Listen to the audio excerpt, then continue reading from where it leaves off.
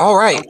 I believe that my we God, are live, and I hope that my window isn't open and I'm going to hear myself in a second because that's so annoying. Hi, are you a man? Are you a gay man? Are you a bisexual man? Are you not necessarily either of those things, yet you care about the well being of the homosexual, or at least part time homosexual male community, and you've noticed that feminism is not helping, it is totally making things worse, and then demanding that we say thank you for the fact that they're making things worse. Or maybe you are a former adult star that is in the dark right now, is smirking in the dark at us, who is recently gone on the YouTube scene and even had a hit piece written about him in, I believe it was Vice, about his support of the men's movement. I have all sorts of questions to ask this person, but first, introduce yourself, Philip.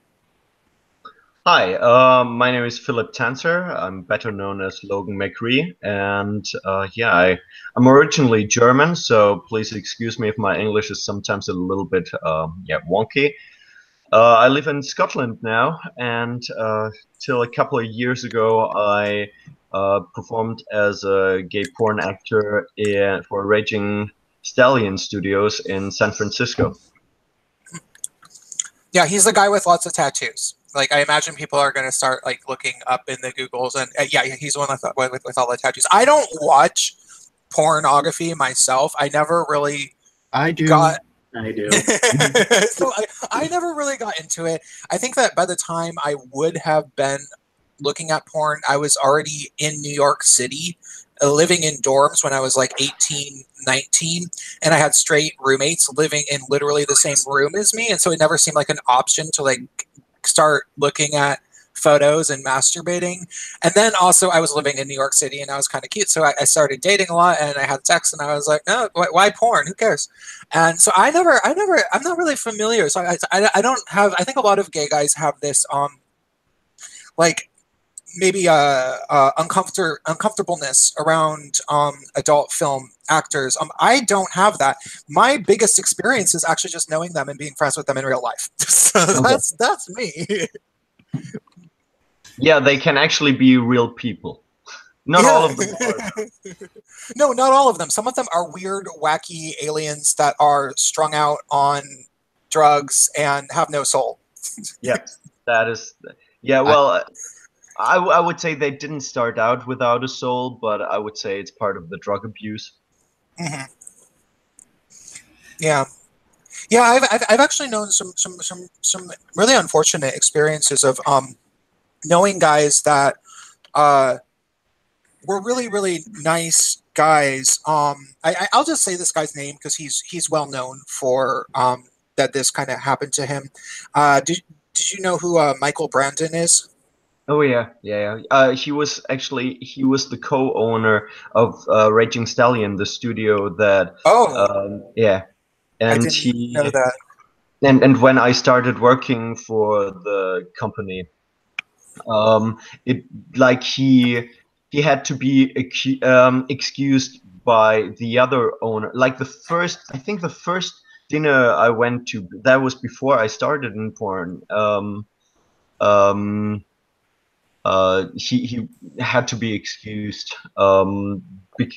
So we had a dinner, and at the first dinner, he was there, and it was great. And then from that on, he had to be excused because he wasn't doing well, and that was pretty sad.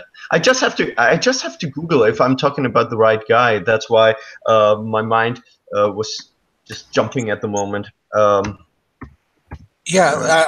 I want to verify too because that would be strange if we were talking about a different person. But I mean, this guy was very famous. Like he was a very big actor, and uh, there's kind of a double entendre when I say big. He was particularly well endowed. That's Yeah, yeah, yeah. which is so unusual for people in adult film, from what I understand. No, This guy was like crazy, like 12-inch, like. no, we are talking about the same. We are talking about the same guy, and he was a really nice guy. And the Yeah. thing is, and the thing is that he the other owners of the same company, they were they were so caring towards him, and they would tell me, yeah, he's not doing very well, and that you could really tell that the fact that he wasn't doing well personally really took a toll on them because they were friends.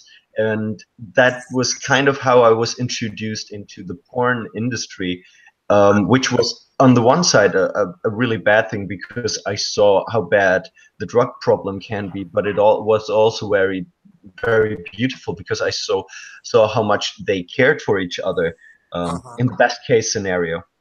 Yeah, yeah. It's a strange. So just so you know, I lived in San Francisco for 7 years, and not only did I live in San Francisco. I mean, did you spend time in San Francisco? I assume you must have. Only for work, so I was only Yeah. there for a week at a time. So I imagine you know where the Kink.com studios are. Yeah. The Armory. Yeah, I lived like on that same block as the Arco that's across the street from that. Mhm. That's where I lived for 7 years. So I knew, thousands of gay guys, and um, when I'll just kind of say it, like when Michael Brandon would kind of go off the grid for like a week and no one would have heard from him. Yeah. It would be like people posting on Facebook, if anyone's seen him, blah blah blah blah blah, and then that was a well-known thing. It's not like it was a secret Wow. because he, yeah. I So I feel like I have to be the dummy raising my hand. Is there something that like happened to this guy that I don't know about? Because there's a lot of past tense going on here. Well, I don't. Well, past tense because for me, past tense because I'm not in the porn industry anymore. Ah, And past tense for the company. I think at the end, at one point, he wasn't part of the company anymore simply because he became too much of a liability. I see.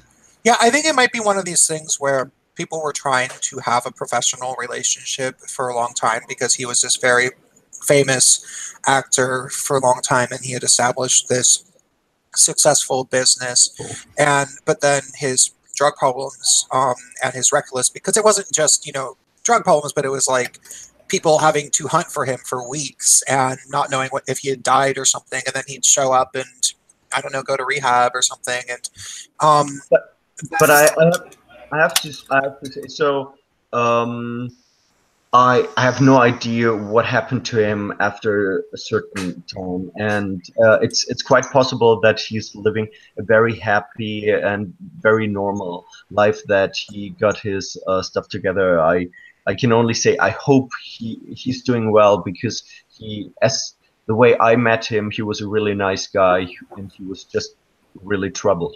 yeah, and that's sort of what I am going to say. Like, it seemed like there was a period when it was a part of his work. Like it became public that everybody was sort of involved in his business, and then maybe it got to the point where it was like, okay, well, he gave up his position, and now let's just hope that his close personal friends and his family take care of him because that's all we can do. And then I've never heard of what's gone on with him since then, and I guess neither have you. So let's just hope that he's doing all right. But I have to say, I lost two of my scene partners in the same year. One of them due to drugs. The other one, he committed suicide because his partner committed suicide. Oh my And god. then in the same year, it was two other actors that also died. And it's really shocking. On YouTube, there is a video of uh, gay porn star deaths, Mm. and it's a really long video of just images, and it gives you the name, I think the name, the year they died, and the official reason why they died. And it's quite interesting because in the 70s, 80s, it's like AIDS, AIDS, AIDS, AIDS, suicide, AIDS, AIDS, AIDS, AIDS, heart attack, AIDS, AIDS, AIDS. And then at one point, it's getting less and less because AIDS was not as um, deadly as it used to be, and then it's dominated by heart attack and suicide. And heart attack obviously is a euphemism for drug abuse, I would say. Yeah. Yeah, that's Drug, really interesting. drug and steroid abuse. Huh.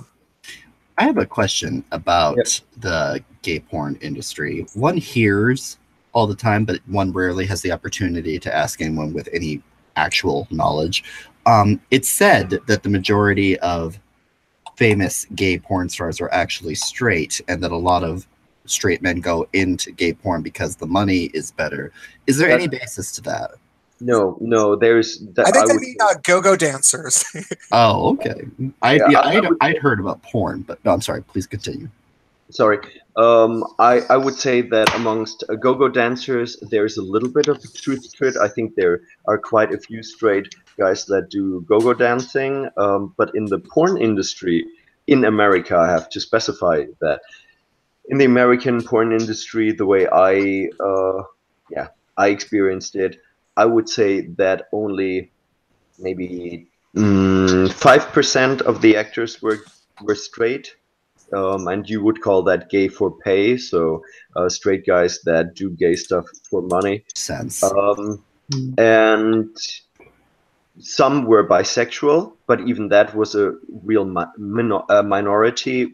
Almost all the actors that I worked with were, as far as I know, exclusively gay, Hmm. and even the ones that were straight or bisexual, the ones that I worked with in America, they had absolutely no problem in really enjoying sexuality with guys. It just wasn't their preference in as a relationship type, I would say. When you work in Eastern Europe, so I did a couple of scenes for a company in Hungary, which was horrible. It was a really, really bad experience, and they had predominantly straight guys working. Mm. That's it. I'm trying to think. I used to be really fond of this one. I think I'm not sure if it's Hungarian. Bellamy. Bellamy, I Mhm. don't know where they're based, but yeah, I know of them. I have when I was in my teens, like when I was 13, I was in love with. I'm probably gonna say his name wrong. Johann Pollock. Okay. Yeah. Is he related to Jason Pollock? No, no, I'm pretty. I don't think so, but I think that's an interest. In I don't think we've had an opportunity to talk about it yet. But aside from some of the more interest, well, not more, but some of the interesting history you've had, your other body of work, your art, is quite Mhm. amazing. Um, Thank you very much. Thank you. no, not at all. I'm not exactly a. I'm more educated in film than I am in art per se. I know enough not to be a complete idiot, but so you're gonna have to forgive me for a second or tell me if it. But when I Well, see your I art, don't know. I don't know anything about art, really. well, you certainly know a lot about making it. Yeah. It reminds me a lot of Munch, actually. I believe that's how you say the Scream. Yeah. Fun fact, and I'm not 100% sure. That's just something I heard about the painting, the Scream. I heard that the painting is actually called The Screaming, and it's not Mm. the person screaming. The person is actually covering its ears in agony because the environment around him or her is screaming. Oh, It I don't doesn't change that the painting completely. That know. is such an interesting. It's such an interesting fact, but I'm not It 100% sure. it No, does make sense. I think I have like a blow up like balloon like plastic of that little guy. Like you can mhm. it's about like 2.5 feet high and you blow it up. But I They, don't know where it is. they used to sell those a lot. They even showed up on the nanny one time. All right. But that's kind of interesting. It's sort of like when you say that, it's sort of like watching movies that have a twist the second time, like when you watch Yeah. Fight Club or The Matrix, knowing the twists. So it's like Then you see it completely differently. Yeah. very much Yeah. so, and it But almost by the way, I would say I know more about movies and the film industry than I know about art. That's for sure. well, Well, so But I'm I wanted to just ask you real quick um about your art. It, for the people in the audience who haven't looked at it, actually, if Bacon could put it in the put the link to his gallery in the chat. It would be, if you could, that'd be awesome.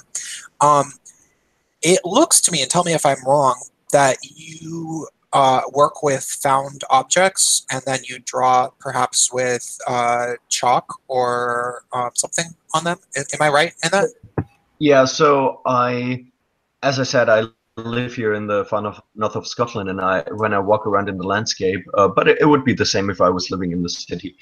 If I find rusty pieces of metal or interesting pieces of plastic, but they have to be old and weathered, then I would pick them up, take them home, and if the shape of the material or patterns in the material inspire me, then I try to enhance what's already there. So if there are patterns in the rust, I just add a little bit to the patterns to create proper paintings. So if I see the silhouette of a person or the shape of a face, then I enhance the eyes and the mouth and stuff like that. So that's how I create paintings. And I would say my biggest inspirations are I would say the work of Tim Burton. Then yeah, Tim Burton, Hieronymus Bosch. He's a Dutch painter from medieval times. I'm inspired by church paintings, like old church paintings. Dali. There is an American progressive metal band called Tool. There are inspirations, like not.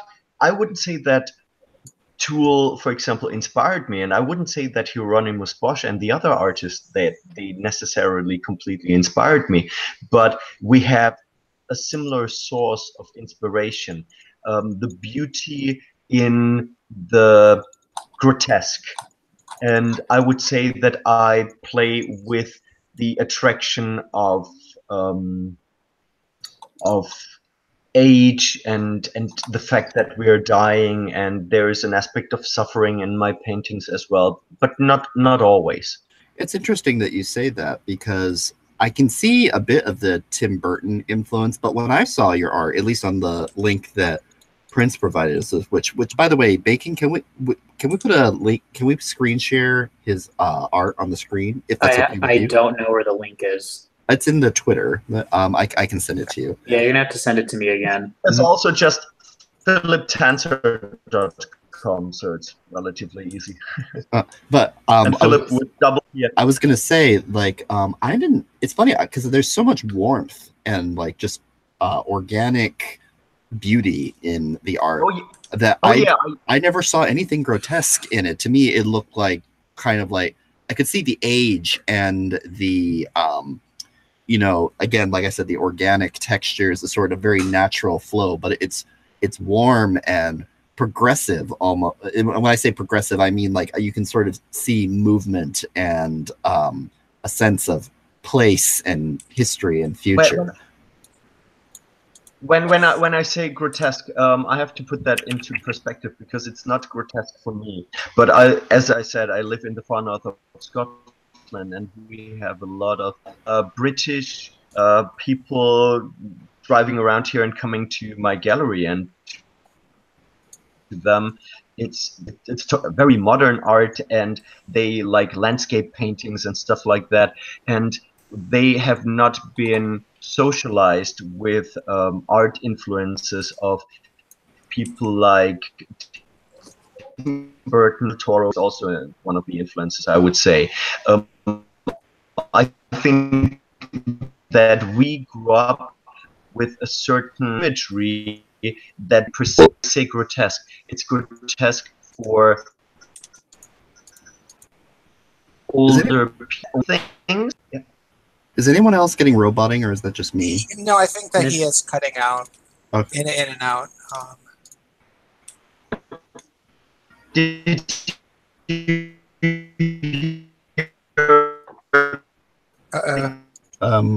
we seem to be having technical difficulties. And it's not OBS for once. I'm sure OBS is involved somehow. Yeah, we actually might use it next week. I think I've unfucked it. I'm not confident. Not in you, Can but you in hear me? OBS. Can you hear me? Okay, now yeah, we can hear you. Yeah. UK Skin just said that Scotland has potato Guys, internet. that is for sure. What was the last thing you heard that I said? You started to talk about how they hadn't been basically enculturated. Oh, by the way, Bacon, I put his art in the chat.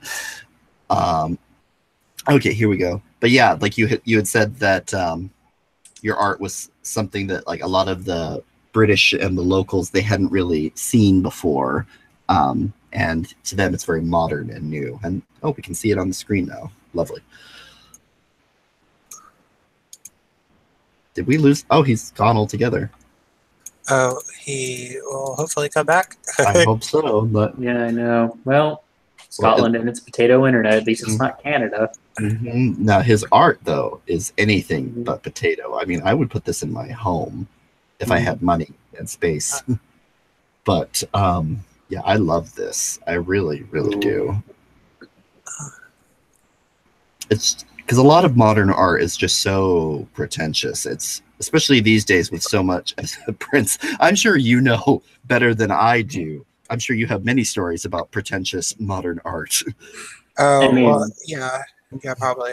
Well, I mean, you can basically put a disassembled IKEA table on the floor and call it modern art. Well, at least that would involve actually doing something. I was more talking about like whoever that artist was who took a toilet and put it in the Museum of Modern Art, and it's literally just a toilet. He didn't make it. He didn't do anything to it. Like it's just a toilet. And I don't care how brilliant your adjective descriptions are, how much context you're trying to give it. Like it's still a toilet. Yeah, 75% of art is the bullshit reasoning behind why it exists. Oh, yeah. The people, I like to call those people like they're because see, those people, they aren't like usually even selling it. These are people who like get grants to like make their art and then like end up in like weird pretentious museums somehow magically. And I like to say that they're really just bullshit artists, and their main skill is writing out a grant and like justifying why they did something. Yeah, it's kind of like the most hipster welfare there is. Like before Patreon, there was grant money. Yeah, we've all gone through the whole toxic charity bullshit. Oh, yes, we have. And he's back. Yay. We were just talking about how much we love your artwork, except your internet, which we don't love. I'm back. Oh, God, it's a disco. You're kind of actually not back entirely. Maybe it'd be better if he turned off his camera, just so we get used to Maybe. data. I think that there's also the connection thing. Like you go to like how do you I think you can like limit the bandwidth. Oh, yes, actually you can. That is where do you do that? You do that on the little bar thingy. Yeah. If you my friend, if you can hear us, either try turning off your camera or hitting you see like the next to the cog, there's the bandwidth usage. If you click on that, it'll allow you to adjust it. I turned off the camera. Oh, and now we can hear you. I don't know how to do that. Can you hear me? Can you? You're back. Your camera's back on again, but we could hear you. Okay, there you are. Yeah, you should just keep it like that, or you should probably just keep it with your avatar, because then we'll probably be more likely to be able to hear you. So let's just try it like that for a while.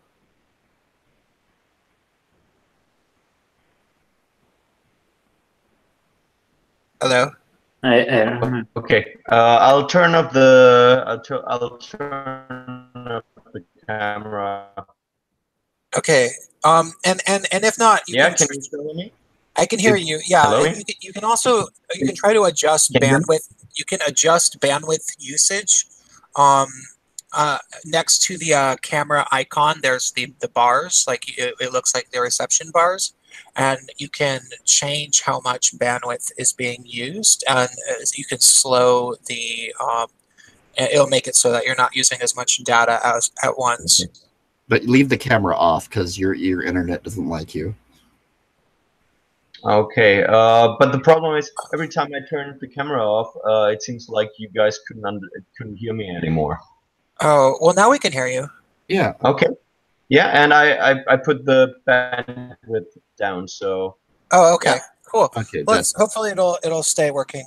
And by the way, Cats, I want you to write this guy a message. This I'm locked out of my Facebook, and this friend of mine is visiting, and he wants to hang out, but I can't write him a message. So remind me to make you send him a message. Oh, okay. So It wouldn't be the Gaytriarchy if we weren't experiencing some form of technical difficulty. Oh, it's feminism, right? They're attacking us. You know what? Probably they used gender quotas to make sure that the Scottish IT company has gender parity, and thus the internet connection is suffering. so Unless your internet server is actually a potato, in which case I feel for you. so we were on a very interesting subject, and then you change the subject to his art, which is cool. It's an interesting subject. I encourage everybody to go check out his art. But what we tend to talk about is more of the men's rights and feminism type stuff. So you just sort of mentioned that, and I think it would be a good segue to go back. You were talking about deaths of porn actors. Yeah. And one of the things that is a staple of discourse, like that we talk about, and we are some of the only people that talk about this, is that there is a massive crisis within the homosexual male population going on right now, where there is a huge meth crisis, and due to PrEP, everybody is barebacking, and Such a bad idea. yeah, it's like, okay, maybe they aren't all gonna get AIDS, though. Just for the record, there's been at least 4 cases of guys who have contracted HIV while on PrEP, and it's only been out for 4 years, so that's actually not the greatest. Oh, I didn't even hear that that happened, but okay, cool. Well, Yeah. not cool.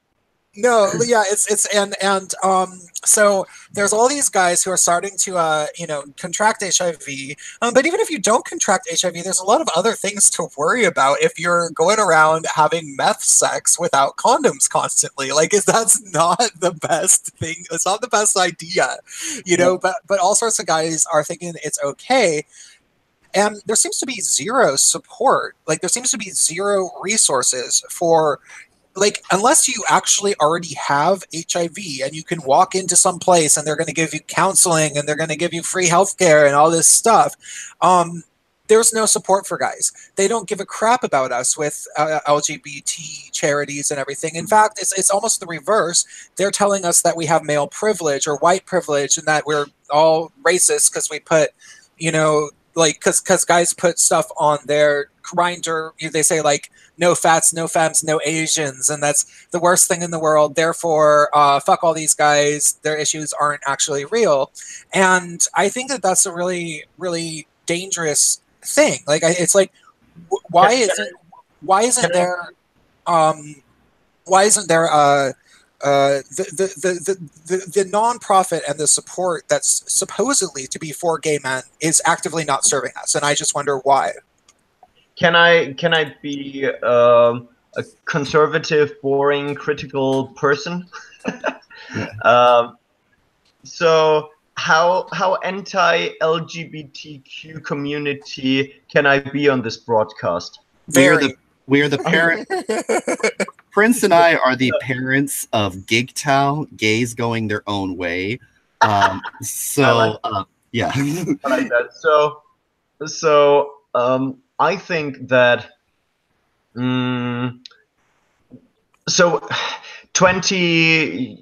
roughly 20 years ago, I was German Mr. Leather. So I was the official representative of the German leather and fetish community. And I was working, I was handing out condoms at a lot of sex parties and stuff like that. And I was very, very active. And in the beginning,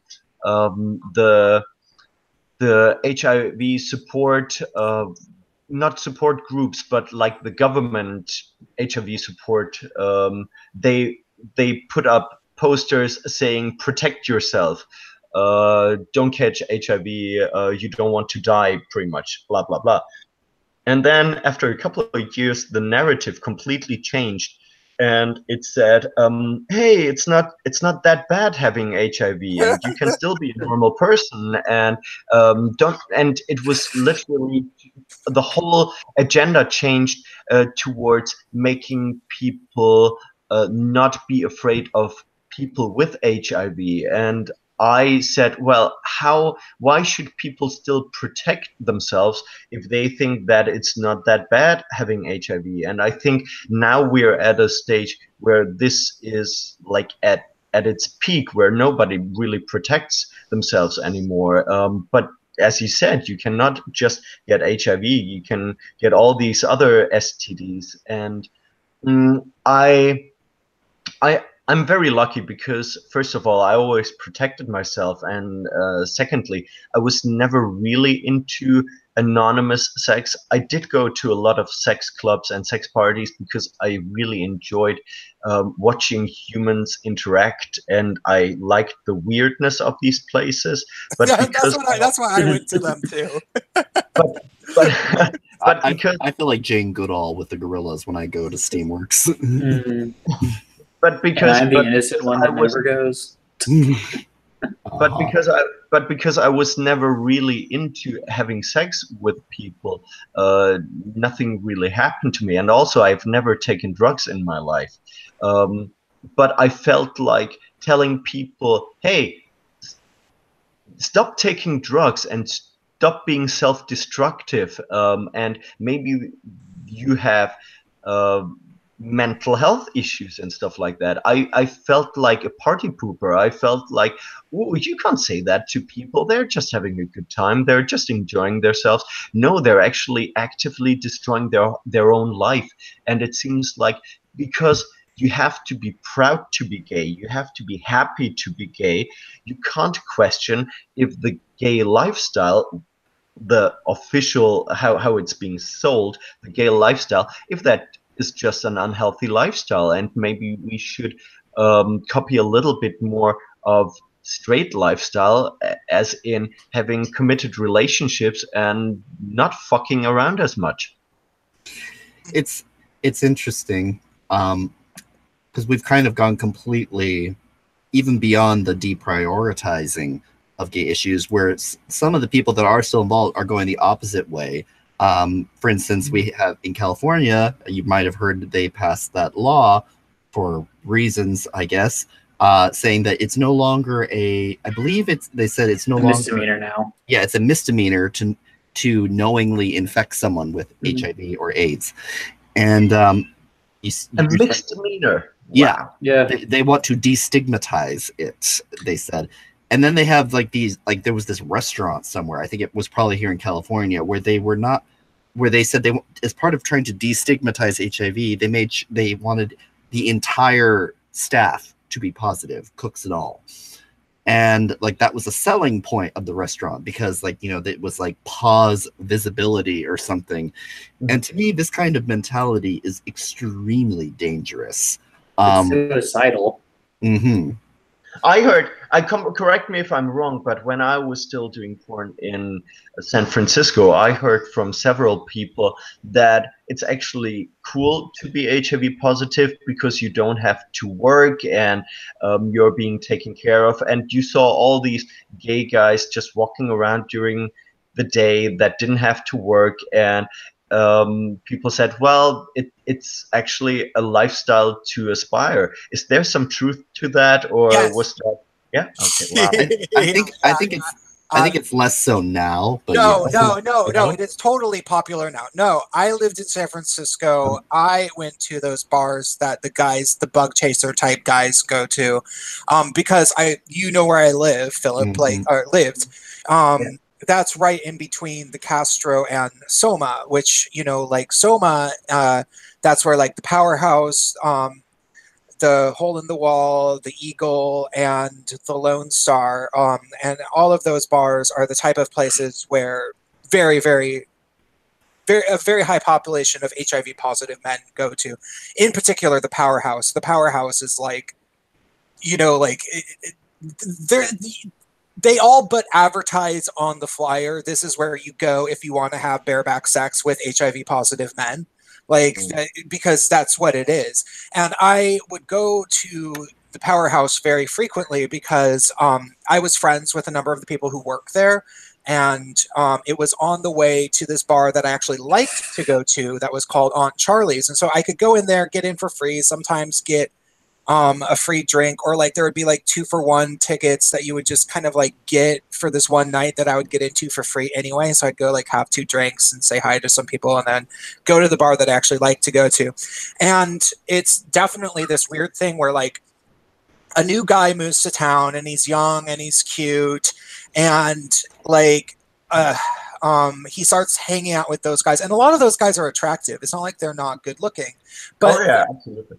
But they don't fully accept you if you're not HIV positive. Let me tell you, like they think of you as sort of like one of the squares, like one of the like not cool people.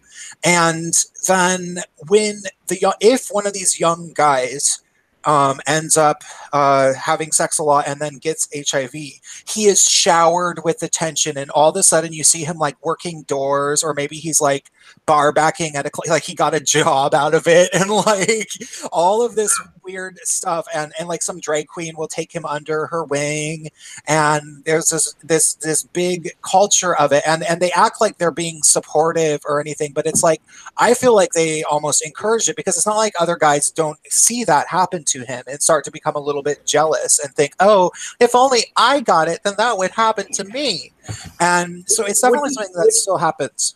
Would you say that there is a connection of it almost sounds like a different version of victim mentality, Yeah. where because we're all victim of the same issue, it's easier for us to bond, and we create like a victim subculture. Yeah, no, it absolutely is. There's a By the way, I have to point out, obviously, I have absolutely no problem with HIV positive people. Lots of my colleagues and some of my friends are and were HIV positive, and but I have to say I really prefer people that say, hey, I'm HIV positive, there's absolutely nothing wrong with it, but you better protect yourself and you better make sure that you don't catch it. Those are the people that I really respect. So I don't want the stigmatization of HIV positive people, but I think it's still incredibly important to point out that it is something that you should try not to have. It is a disease. Yeah. Or if something like, if they were to say, I'm HIV positive, I should not live my life in shame. It was, for me, contracting HIV was a mistake that happened in the past. It should not affect the way that people treat me, and I should not walk around in shame for the rest of my life. However, there's very few sacrifices I would not make to make myself HIV negative.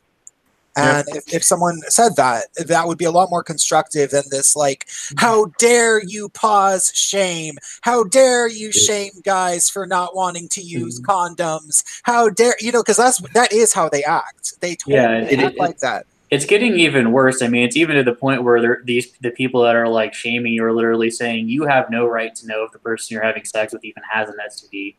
And I'm like, bitch, whatever happened to my body, my choice. Yeah, that went away. Yeah, I know that basically went away like the common cold, but for God, as much as I completely and utterly reject this mentality, particularly Philip, you probably don't know this. So I'm a nurse in real life, so this kind of thing is just beyond bizarre to me.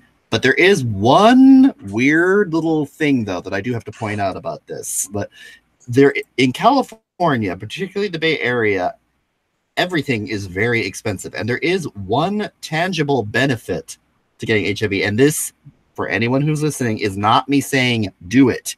I don't think it's worth it at all.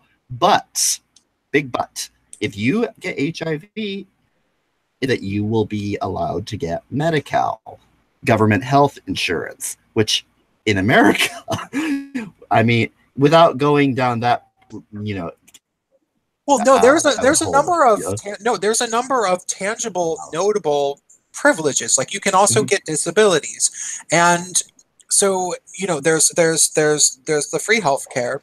There is the You get Social Security. Yeah, Social Security, but that's that's money. It's free money. And then so there's these circumstantial compensatory privileges that you do get once you become HIV positive, that come from the government. And then you have to keep in mind that Katz brought up earlier, the fact that they made knowingly transmitting HIV. It used to be a felony, and now it's a misdemeanor. Well, the same exact guy who fought for that to be the case, he is a senator or congressional representative named Scott Wiener. Scott Wiener, who lives in San Francisco, and by the way, sends messages to my friends on Grindr. Just so you know. To who? State Senator Scott Wiener, that cunt. Yeah. He goes on Grindr and sends messages to my friends, and they show me. They're like, "Ew, God, Scott Wiener just sent me a message." But he's. I would say that everybody, even politicians, have a right to a personal sex life. So I think I'm just being catty. I'm just being catty. But the point, he's if you see photos of this guy, there's coming up. There's something sleazy about him. Like there's something very he gives me the willies. So the thing are you actually creep shaming? Yes.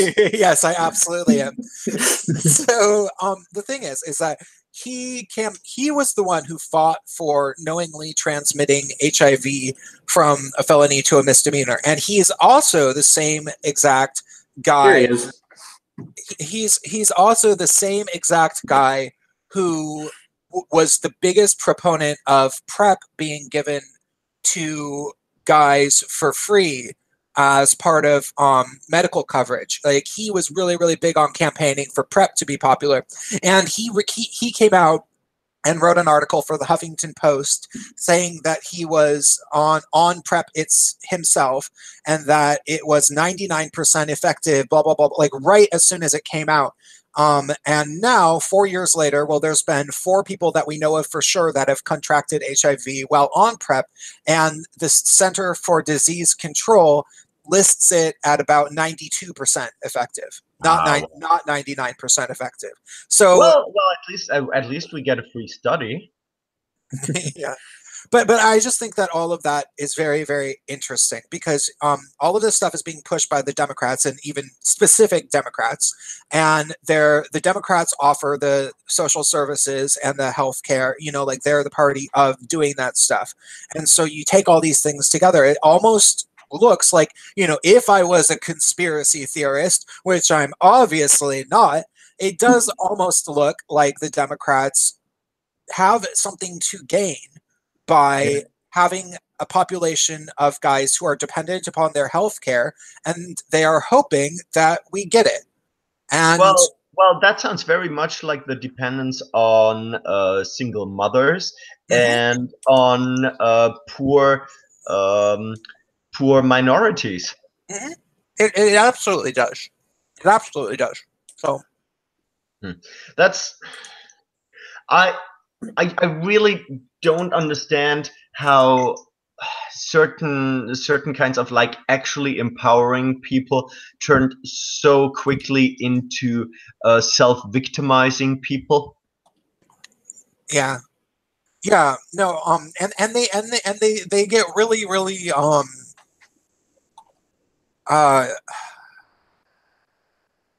if there's nothing that these types of people hate more. Like there's nothing that feminists hate more than a legitimately strong woman that's not a feminist.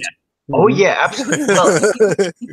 Well, I would even argue to say that feminists hate nothing more than another strong feminist that actually disagrees with them, because there are still some feminists, and I mean, you can support or feminism or be against feminism, but there are some old school feminists that say, sorry, but back in the days when I was 20, feminism was all about empowering women and pretty much teaching women to, if they are being pushed around by a guy, to just say, to push back and to say fuck you.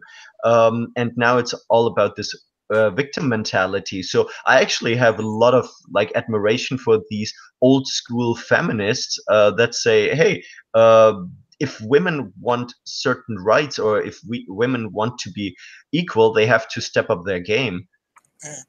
Well, you also got to take into consideration most modern feminists are the bedroom feminists. They're the, oh, I'm middle class and white, and ooh, when's this man going to come and help me because I can't do anything? I hate to slander them, but they kind of are. They are all that. They're just the middle class. I'm rich and I've never had anything hard in my life. I think that the mentality I describe it as the current incarnation. You know, feminists raised in the 1980s beyond. You know, like I was born in '82, so all the girls my age and younger, their attitude is almost exclusively that of the lifelong teacher's pet. They got by in life by sucking up to the authorities and by playing along with the nice, innocent, good girl routine. And as long as they did that, they didn't really have to work very hard in school. They just got, it was easy to get by. Even in college, because I remember this very specifically, in college, there were girls that they acted really shy and quiet, and they never raised their hands to talk, and they weren't good writers. I remember because I would peer review their papers, but the teachers would be easy on them in grades, and they ended up graduating, just because everybody kind of favored nice, innocent, good girls. And Absolutely.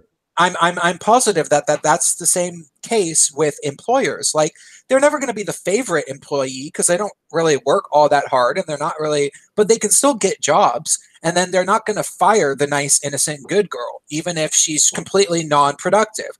And I have to say, it really bothers me that I think women, and this is not a rant against women, but I think women get away with a lot because they are nice and they don't come across as harmful. And for example, in the last couple of days, I was in a lot of like chats which were about child abuse and stuff like that. And I think women are really, really good at picking their fights and always just supporting the obvious victim and always playing the nice person. And by playing the nice person, they never actually have to stand up for something that is worth standing up for. And so they kind of slide through life very easily.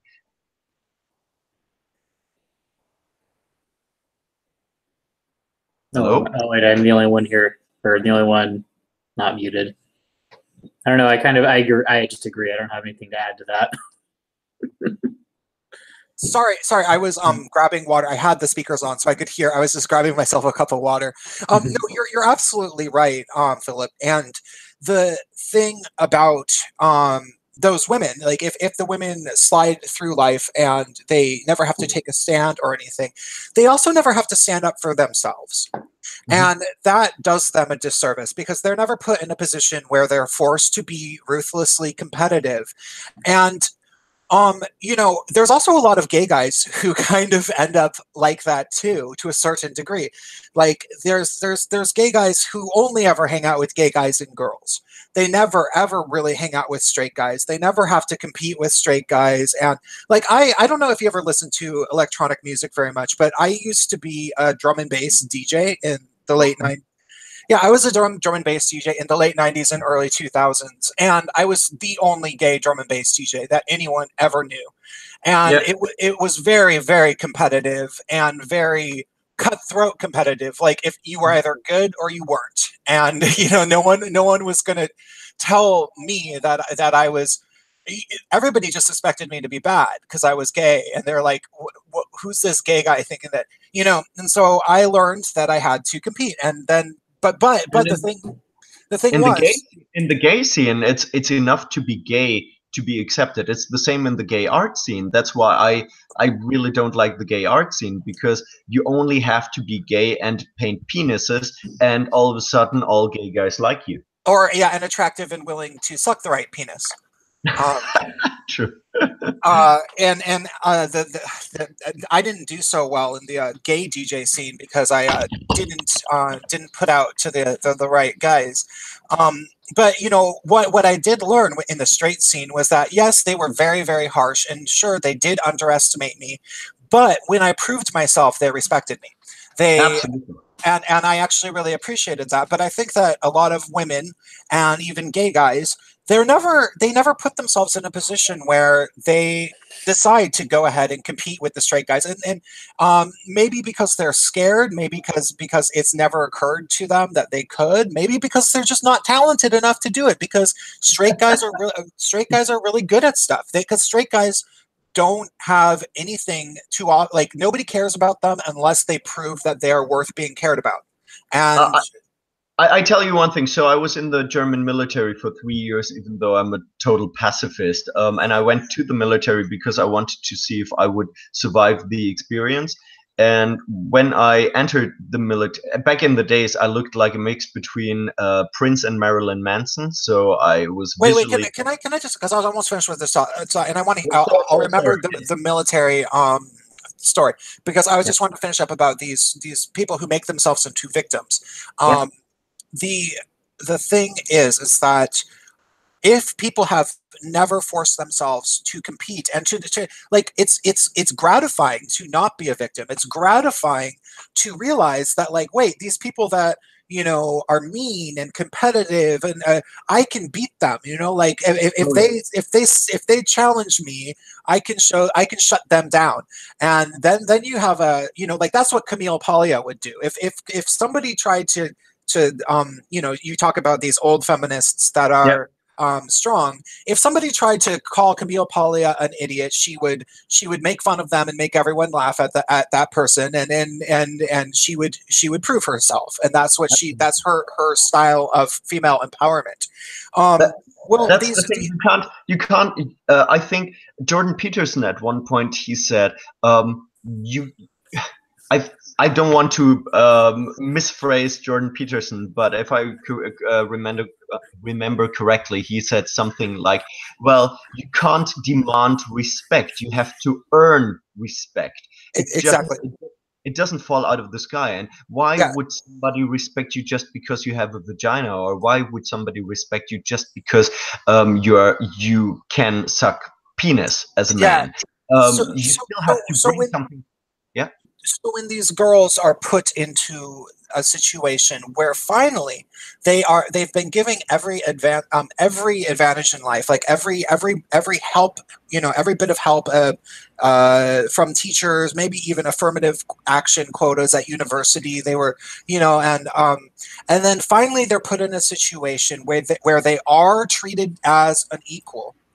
Then they feel like a victim because it's never happened to them. And that's why it's so appealing to them. That's the thought. You mean you're holding me to a standard? How dare you? That's so misogynist. I just want to tell you the story about me being in the military real quick.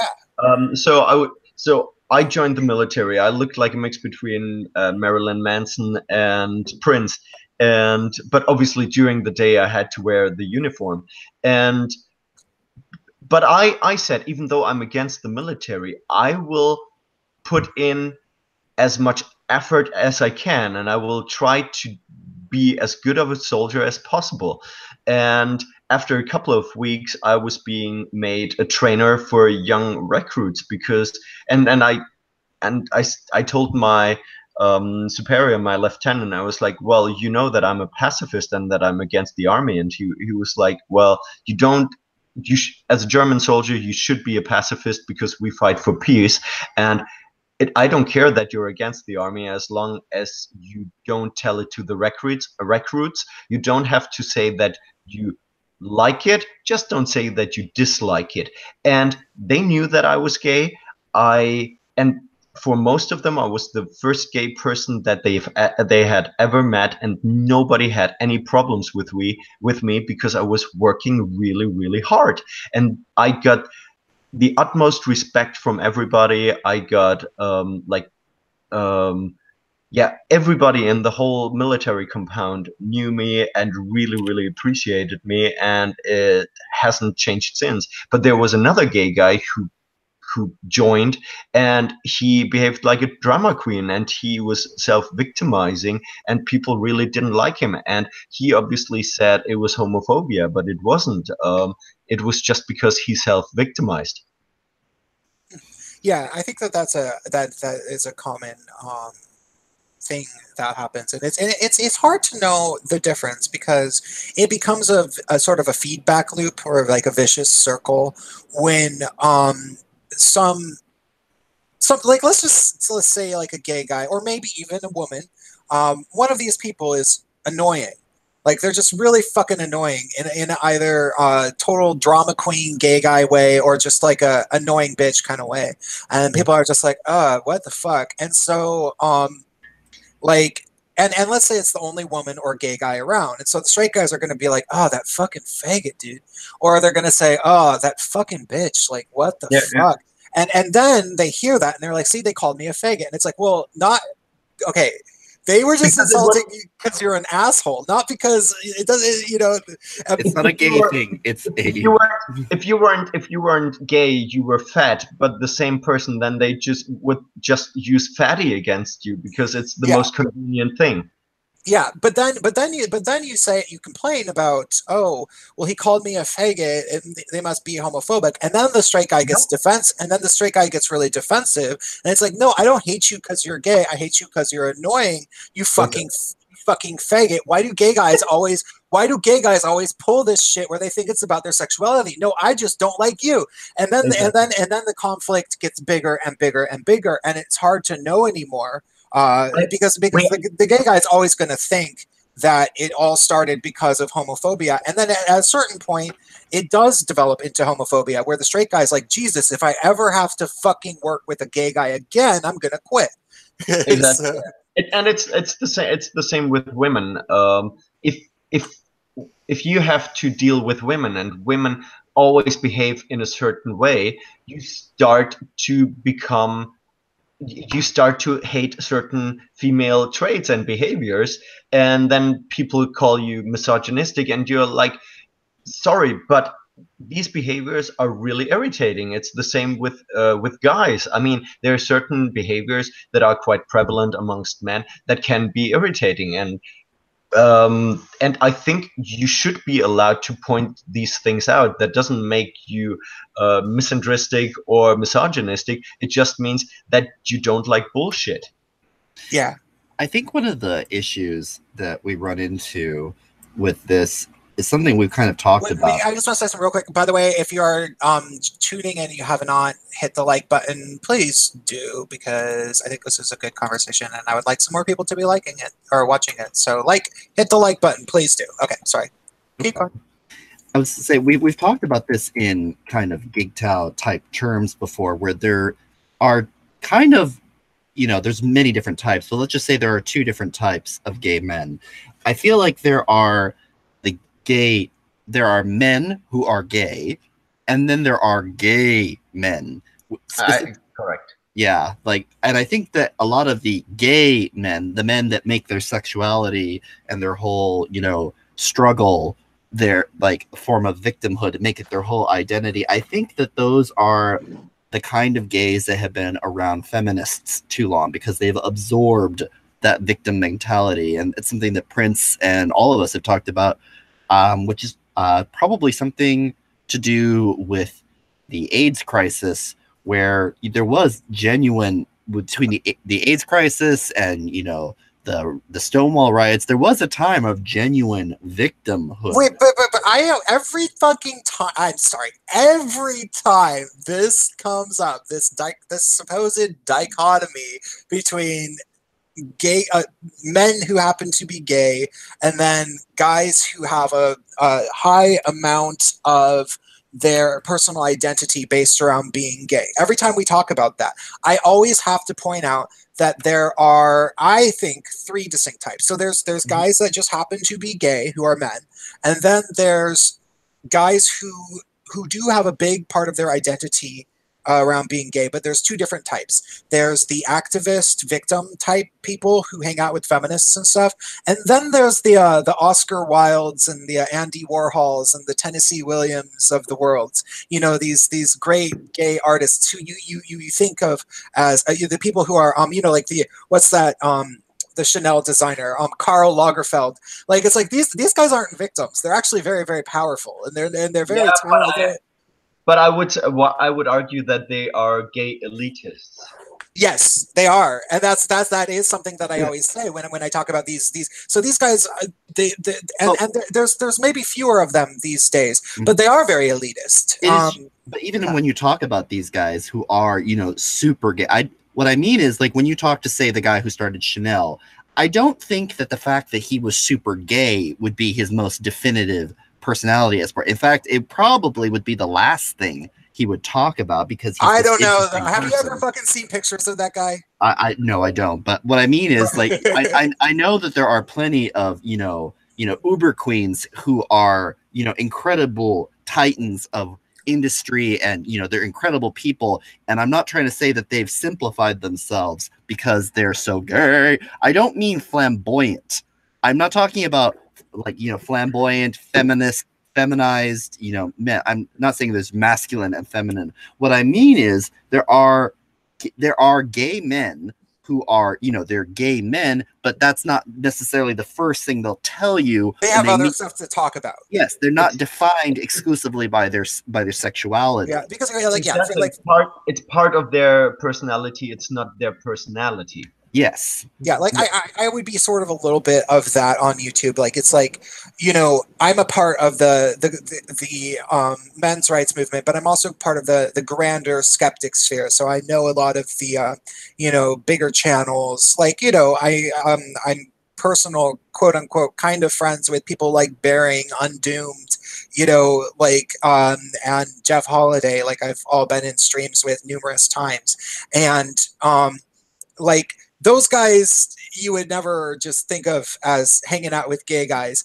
And so people would be like, oh, you're just some random stereotypical gay guy. Like people have used that as like a way to insult me when there's been YouTube drama. And it's like, well, no fucking shit. My name is Prince of Queens.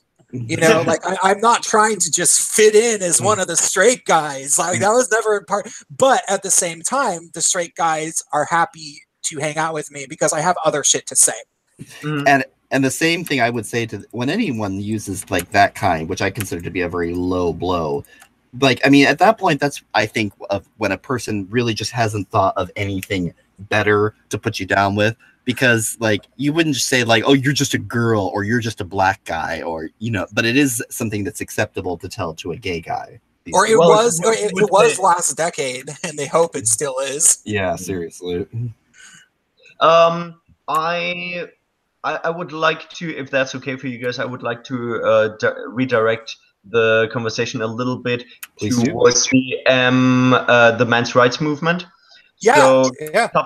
Couple of weeks ago, I was at the International Conference for Men's Issues in London, which is, even though it's really small, it's the biggest convention for men's rights.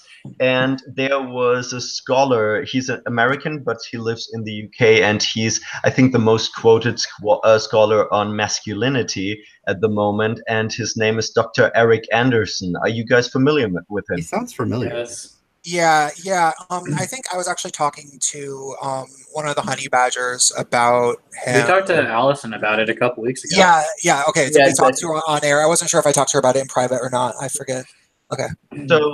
So he had this talk, and Dr. Anderson, he's gay, he's married and has two sons, and his talk about masculinity really freaked me out, because he was talking to a whole, like, group, like all the MRAs, and he was talking about masculinity, and he called his talk masculinity from a non-feminist point of view, and I would argue that it was still a feminist-induced point of view, but it was more definitely masculinity from a gay point of view. And the whole agenda that he was talking about was literally men are only good men if they are not too masculine, because if men are too masculine, then they tend to be homophobic, and we don't like homophobic men. And it was really bizarre. And I was sitting on a table with him later on, and I asked him, do you actually think that you can be a scholar on or the main scholar on masculinity, given that you are gay, so you can't really understand 95 or more percent of men because you've never been in a relationship with a woman? And he said, well, everybody seems to agree that I can be the leading scholar in masculinity. And it really freaked me out. Everybody. Everyone in my sociology department believes me. I think he meant everyone that matters. Yeah. Sorry. Keep going. I just had to like throw up in my mouth a little bit. My institutional review board agrees with me. It really freaked me out because there doesn't seem to be a single like real scholar on masculinity who is actually a self-identifying man who is okay with being man, and who doesn't want to fight his own inner masculinity. Well, there's Warren Farrell. Yeah, but to be honest, even Warren Farrell, he is a very soft person. He used to be a feminist, and I really like him, but he is a soft intellectual. I would argue that at the moment the main guy who speaks for normal man is Jordan Peterson. Yeah, I'd say so. Yeah, I can see what you're saying. I mean, guys, he certainly resonates with people a whole lot. So because I lived completely gay till I was 32, and then I changed. Well, I didn't change sides, but I started dating women again. So I know both sides of the picture, and I have to say that identifying as a man, like being a gay man and being a man who also has relationship with women, it completely changes your perspective on life, on your issues change completely. And I actually said to Dr.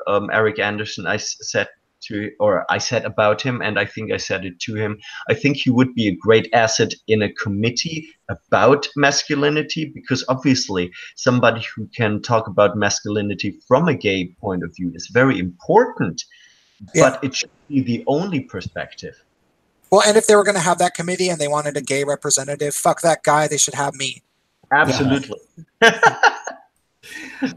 I think I kind of understand where you're coming from, because as some people who have listened to me before know, I lived an unusual life in that I came out when I was young, and then I actually went back into the closet for a while, pursuing relationships, well, sexual relationships with women, while still hooking up with guys on Craigslist and somehow being able to make the cognitive dissonance go away with alcohol. So I understand what you mean about the gay guys that don't really understand women per se, because I have had a little experience with women. Sorry, I didn't mean gay guys that don't understand women. I mean gay guys that don't understand what life for straight men is like, because gay men usually don't have to deal with women on a personal level. And that's kind of what I was getting at, but from a bass-ackwards sort of way. In pursuing women, I mean, obviously it never worked out very well because I didn't actually want to, but I was still doing it because that's what I thought my friends at the time, wanted. That's what I had convinced myself. And so I do understand what it's like to a certain extent, like what it means for like a straight man to be, you know, kind of defined by whether or not they have a woman, and the sort of different expectations and different ways that they're treated versus a gay man. Well, Go ahead, Spritz. Yeah, there's all sorts of things. Like once, like I've always kind of as a gay guy, my being that I've always been such a aside from my voice, I've always been such a dude's dude. Like I'm you know, really psychotically good at video games, and was like when I was in high school, I was a better DJ than my friends who were in college, and they were all straight guys, and I would like help teach them how to DJ, and so they all like really respect me as this you know, like intelligent guy, and it got to be the point where they would ask me questions about girls.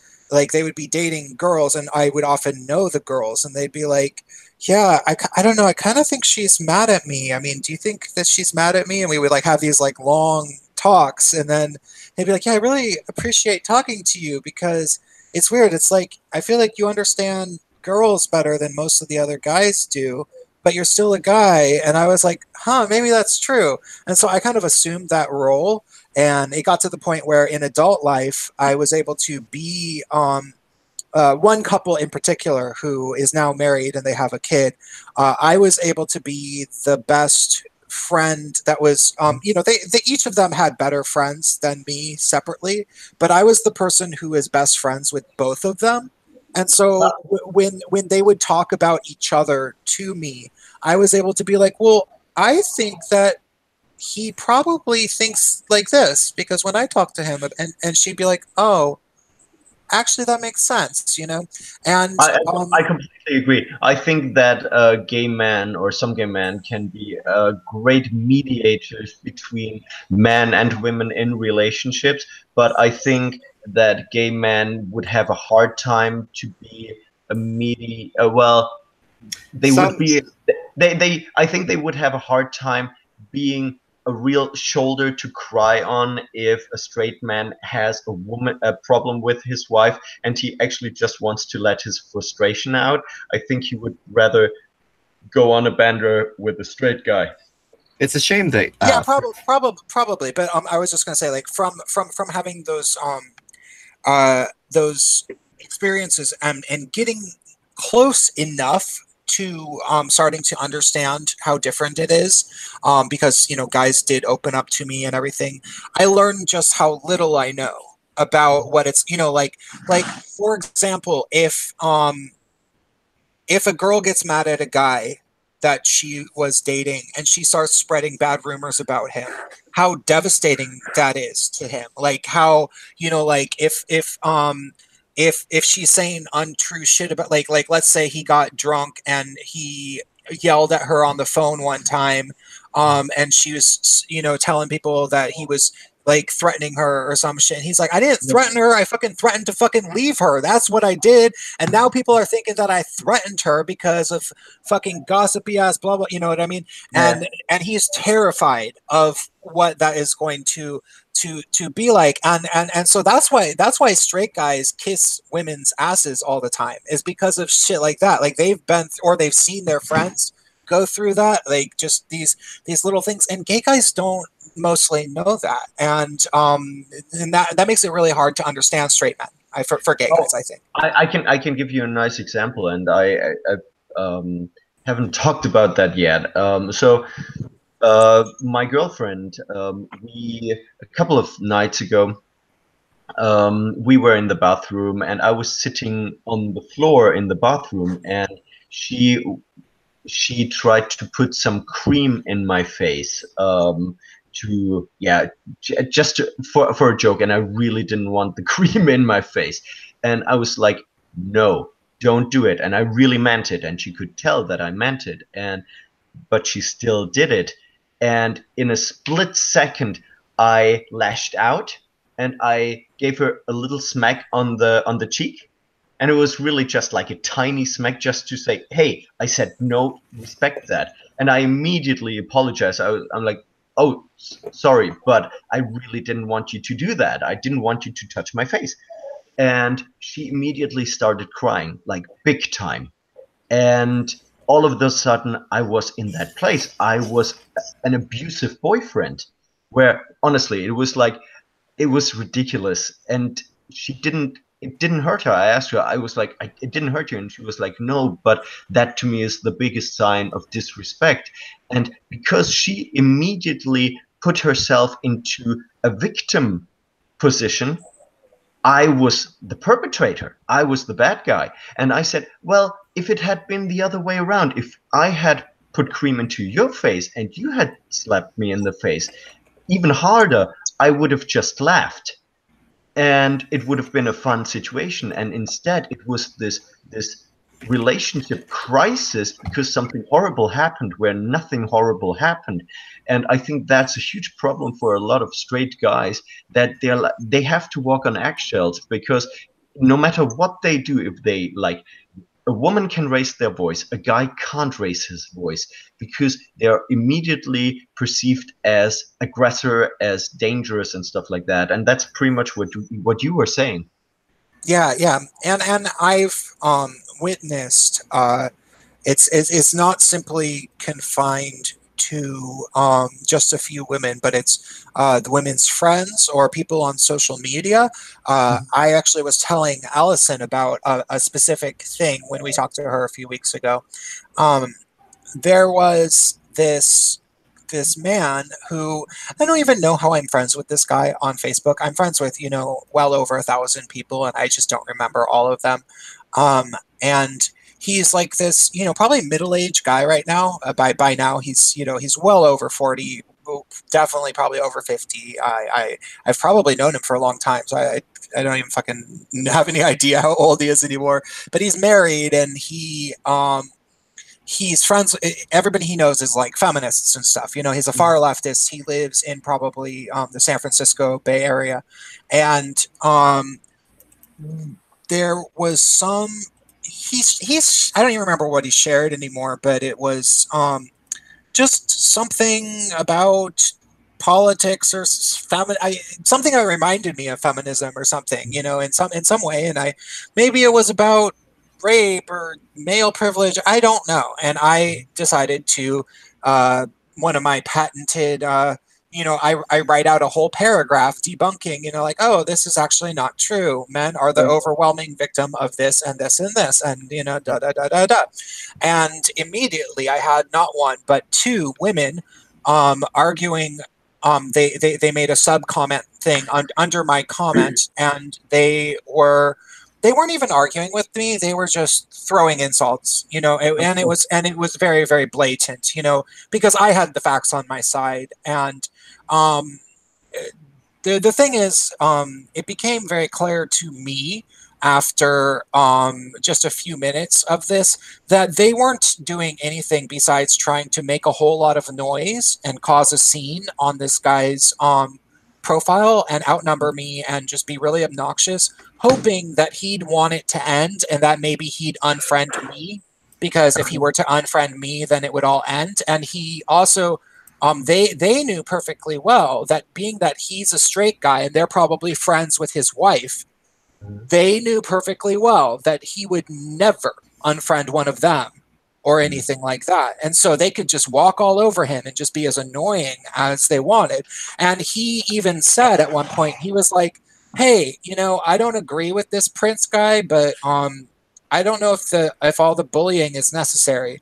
That's exactly it. It's bullying. It's constant. Yeah. Oh, it was. No, and here's what's funny. Here's the funny thing. So he just said, he said, hey, you guys, I don't have an opinion on, I think he just said, I don't have an opinion on this, but the bullying isn't necessary. And then once he said that, I continued trying to maintain my point, but then another girl jumped in. So there was three on me, and they said, oh yeah, this Prince guy is a bully. He's such a bully. I can't believe he's bullying us. And I was like, I'm pretty sure he's not talking about me. And they were like, oh yeah, well, who were you talking about? And I was like, yeah, please do tell us. are you talking about? Were you talking about me, the guy who's not insulting people, who's trying to stick to arguments, or are you talking about the three people ganging up on me? Because I don't know how I could be bullying all three of them on your Yeah, timeline.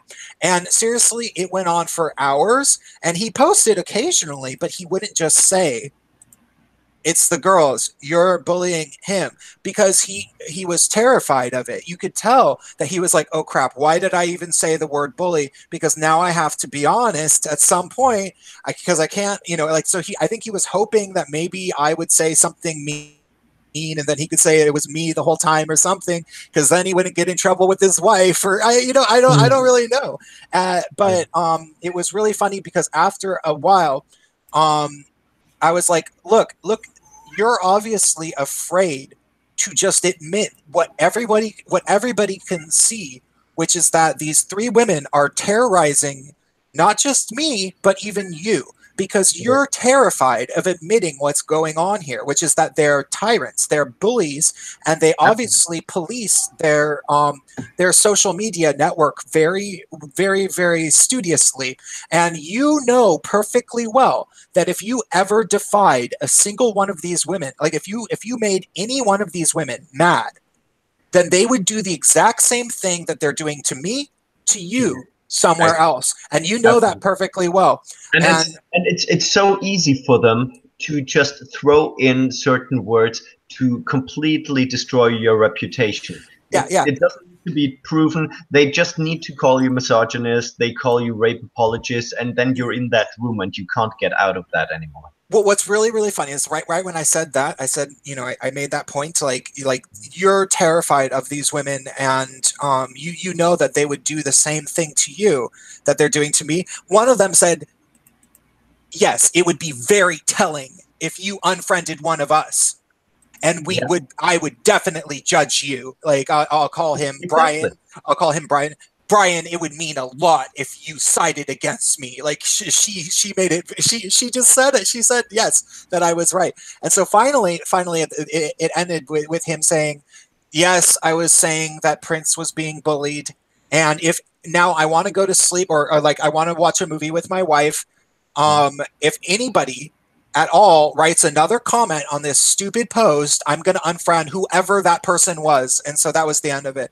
And but it was hours and hours of this madness. And so there's this my girlfriend she doesn't get mad at all, but she can't understand how I spend so much time on Twitter fighting against these complete idiots and these ideologues. And I'm like, it's not that I write for these people. I write for the people that read the threads and that can see that other people have a different opinion, and that you can stand up to these bullies. That's exactly what it is. You have to stand up to these bullies, and you can't give in, unfortunately. Yeah, and it's really standing up to them, and having them reveal their true colors, having them pull out their claws for the world to see, and just watch them pull off the gloves, try to scratch your eyes out and punch you below the belt, all in it's just in succession. It's amazing to see that, but most people don't notice it because most people are afraid of upsetting them, and so they don't realize just how awful they are. But I have to say, it is actually really energy consuming when you are arguing rationally and you bring up points, but then one of the women or one of the social justice warriors just posts, "You're trash," and she gets like 500 likes, and you actually bring up real data and debunk everything they say, and you get like 3 likes. But the thing is, these 3 people usually will write something and like back you up rationally with other facts, and you're like, I'm so glad that the smart people are on my side. But unfortunately, the majority are just the stupid followers, the people that don't actually read all the information. All they need to do is like you're trash. Yeah, or it would say, stop mansplaining, bro. You know, Exactly. yeah, but I don't even think it's the majority, because I don't think it's the majority opinion. I think it's the majority of people that are willing to get engaged. Like I think I think that most people at this point, like for example, my mother, who is 74 years old, was subscribed to Ms. Magazine when I was a kid. Like total second wave feminist, true believer. She read the Jordan Peterson book, and I sent her, interviews of debates of Jordan Peterson, and she loves him. She's like, oh my God, he's great. She wants to, be 30 years younger and marry him. I Yes. like, is she tell your mom he's married? She didn't say that, but I is she going to become a patient of his just so she can talk to him? But if that's the type of minds who, and granted, I mean, she's my mother, I talk to her about these issues a lot anyway, but that's the Jordan Peterson is the biggest person, but all sorts of people are winning the arguments, but people have been Dave Rubin, for example. Yeah. People have been under the feminist trance for so long, even themselves, like I was never a self-professed hardcore feminist in the way that like I went around calling myself a feminist and really like arguing on feminist, like arguing for feminism, because I didn't really have to. I was a gay guy, and I, lived in San Francisco for 7 years. Everybody I knew was a gay guy. I never thought about it that much. But even me, like, I thought that rape culture was a thing. I mean, and I still sort of think that it's a thing. Like, I still think that there are cultural influences that lead to dehumanization and potentially, like peer pressure behind gang rapes. That is a thing that happens. Saudi Arabia.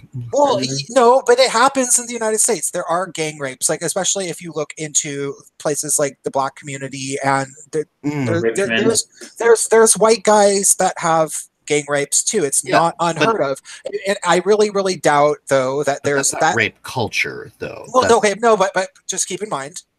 Think about it. How many gang rapes like that? Like, okay, in the Black community, they call it running a train on a girl. Like, and that's like they convince a girl to come over to a house, and then a bunch of guys they run a train on her, and they all have sex with her.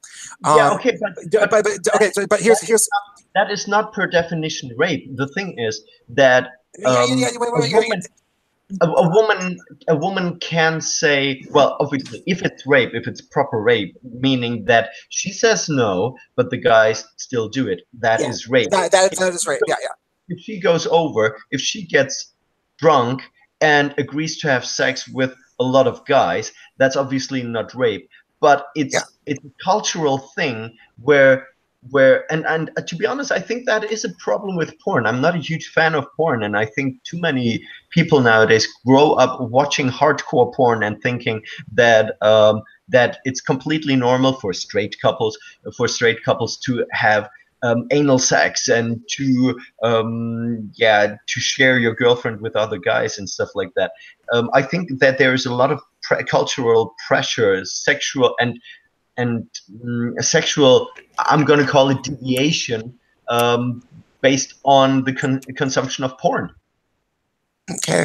Well, yeah, and I think that it can be encouraged through pornography to a certain degree. And see, this is the small sliver of truth that is potentially worth examining, which would be the cultural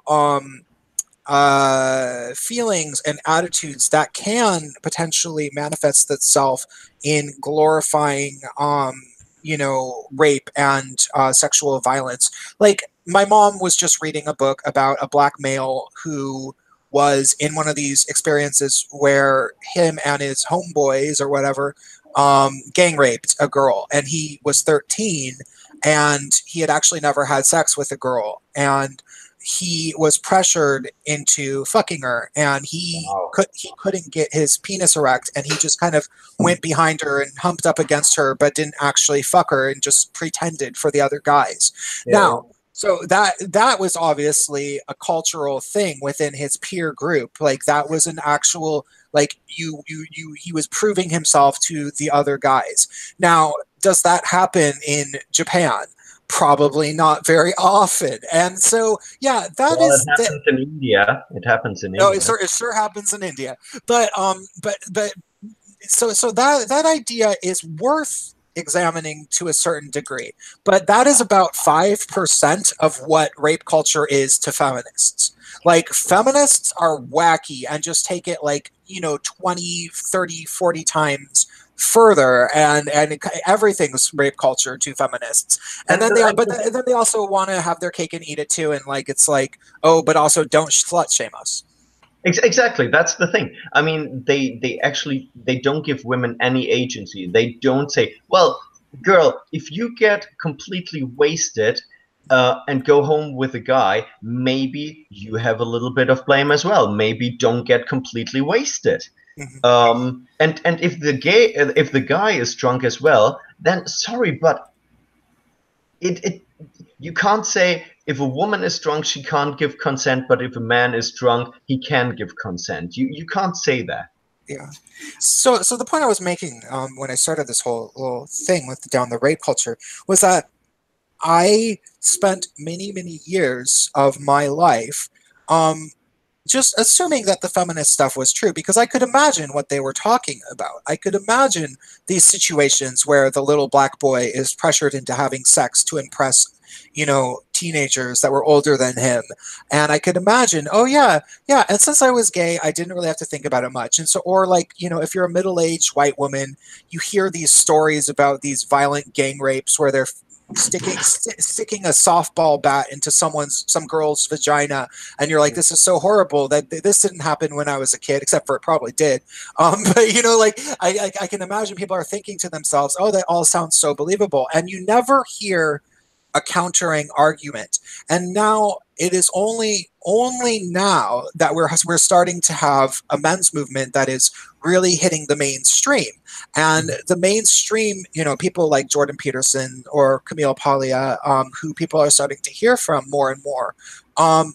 It's not simply that people are listening and they're agreeing with it, but they're having to think to themselves, wait, I actually agree with that guy.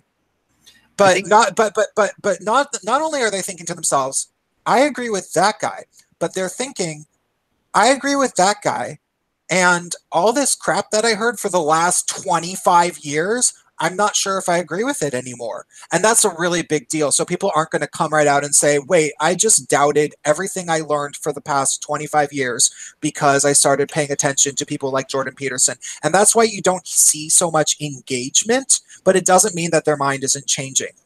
Then also you got to figure if you change your mind on Facebook, you're going to potentially have a swarm of angry feminists coming at you. Oh, you will. I've kicked the hornet's nest a few times, and it's been fun. I called some of them Republicans, and they shut the fuck up. It was hilarious.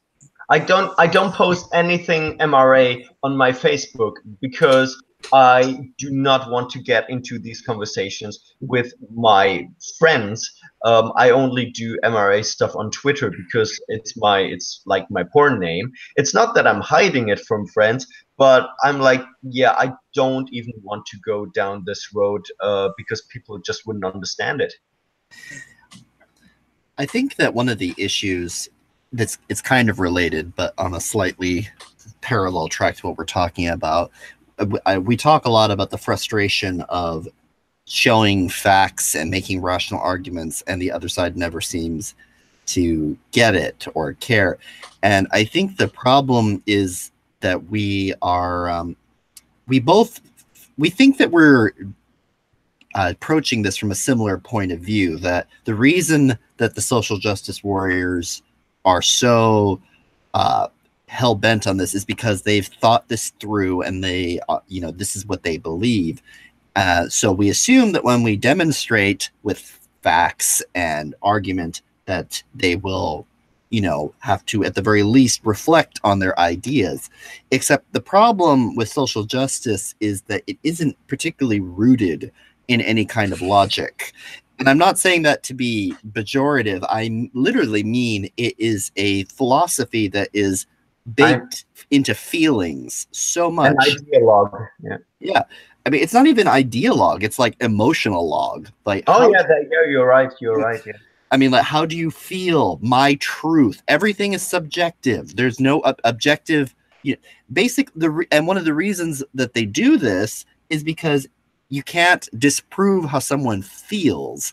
Yeah. Even if you can show that the reason they feel that way is wrong, their feelings may persist. A great example, not in this particular subject, but for instance, I was just having a conversation with my husband about my sister, and that's a sticky relationship, those two. And the problem that I've run into with both of them is that even though I can demonstrate, okay, you know what, you guys had this issue, and you know, now this was done and this has been filled. Even though I can demonstrate that, you know, objectively the relationship is better and a lot of the things that they have, you know, issues that they have with each other have changed, the fact is the feelings still remain. And so the kind of antipathy, to a certain extent, not so much now, but the antipathy and the underlying feelings have not changed, even if the objective observations have. And so with you have social justice warriors, the thing is really all you have to do is watch them talk, and when you start to whittle down their arguments, at a certain point they'll realize that their argument it's not getting the desired effect, so they'll just throw in an emotion or a label, basically kind of like a grenade, saying, fuck this. Oh, absolutely, absolutely. Then they come with a racist or homophobe or with whatever slur to shut you down. Yeah, I was while you were saying that, I was thinking sort of so social justice is literally, and I don't mean like sorta, I mean like you can trace this very explicitly. Social justice is rooted in American communism. It's the same thinkers, the same scholars, rebranded, like, you know, like they were mentored by some of these people that are still living, were full-on communists in the 1950s, and then there was a movement called the anti-communist movement, which was not supposed to necessarily be communist, but it was all these communists that were like, well, we're the anti-communists, and then they rebranded themselves to be the New Left, but it's all the same fucking people. And the New Left covets social justice as its thing, and the New Left is where it became very identity politics, and it was less concerned with because by the time the New Left came around, they knew that communism failed. They knew that they didn't have any good economic ideas because they didn't, and they knew it. So they were like, well, but we still hate capitalism a lot. We still want to base our lives around smashing capitalism. And that is their purpose. That is their entire intention. And it's honestly a lot of nihilism. They believe, and this is true, like you can read quotes. There's the book I've been reading that goes through this history is called Unholy Alliance by David Horowitz, and he was a radical leftist himself. He worked with the Black Panthers until they killed his friend. So he really knows his history with these people, and they think that even if they had they overthrew the capitalist government of the United States and replaced it with some sort of kind of like they're not even sure what they're going to replace it with. Like they don't even really know. It's and do something, whatever that something is. Yeah, and it's going to be some sort of socialist thing, but they aren't entirely sure. They figure it would be, even if it led to millions and millions of deaths, it would be better than allowing capitalism to continue because capitalism kills even more people, according to them. That's what they think. And they think that every war that America has ever been involved in, they blame the America entirely. They think that, you know, and so that's their mentality. And so you well, from a European point of view, I can tell you we think the same way. Well, okay, so you take that mentality into account, and you look at the SJWs, and it's kind of like these communists, these new leftist people, the leaders of the movement, they ask, the young blue-haired person, and they say, "How do you feel?" And that person says, "Unhappy." And they say, "Good. We can work with that. Yeah. Why do you think that you're unhappy?" "I don't know. I'm not." No, no, no. I'll tell you why you're unhappy. It wasn't a question. Because of white men, and that's what it is. But do you know what's interesting? Doesn't that sound exactly like the other side? You ask a hillbilly if he is unhappy, and he will say, "Yes, I'm unhappy," and then he's going to be directed towards immigration or the black community or something. So it's pretty much the same way, just the opposite. I yeah, not really actually. And from my experience, this is Okay.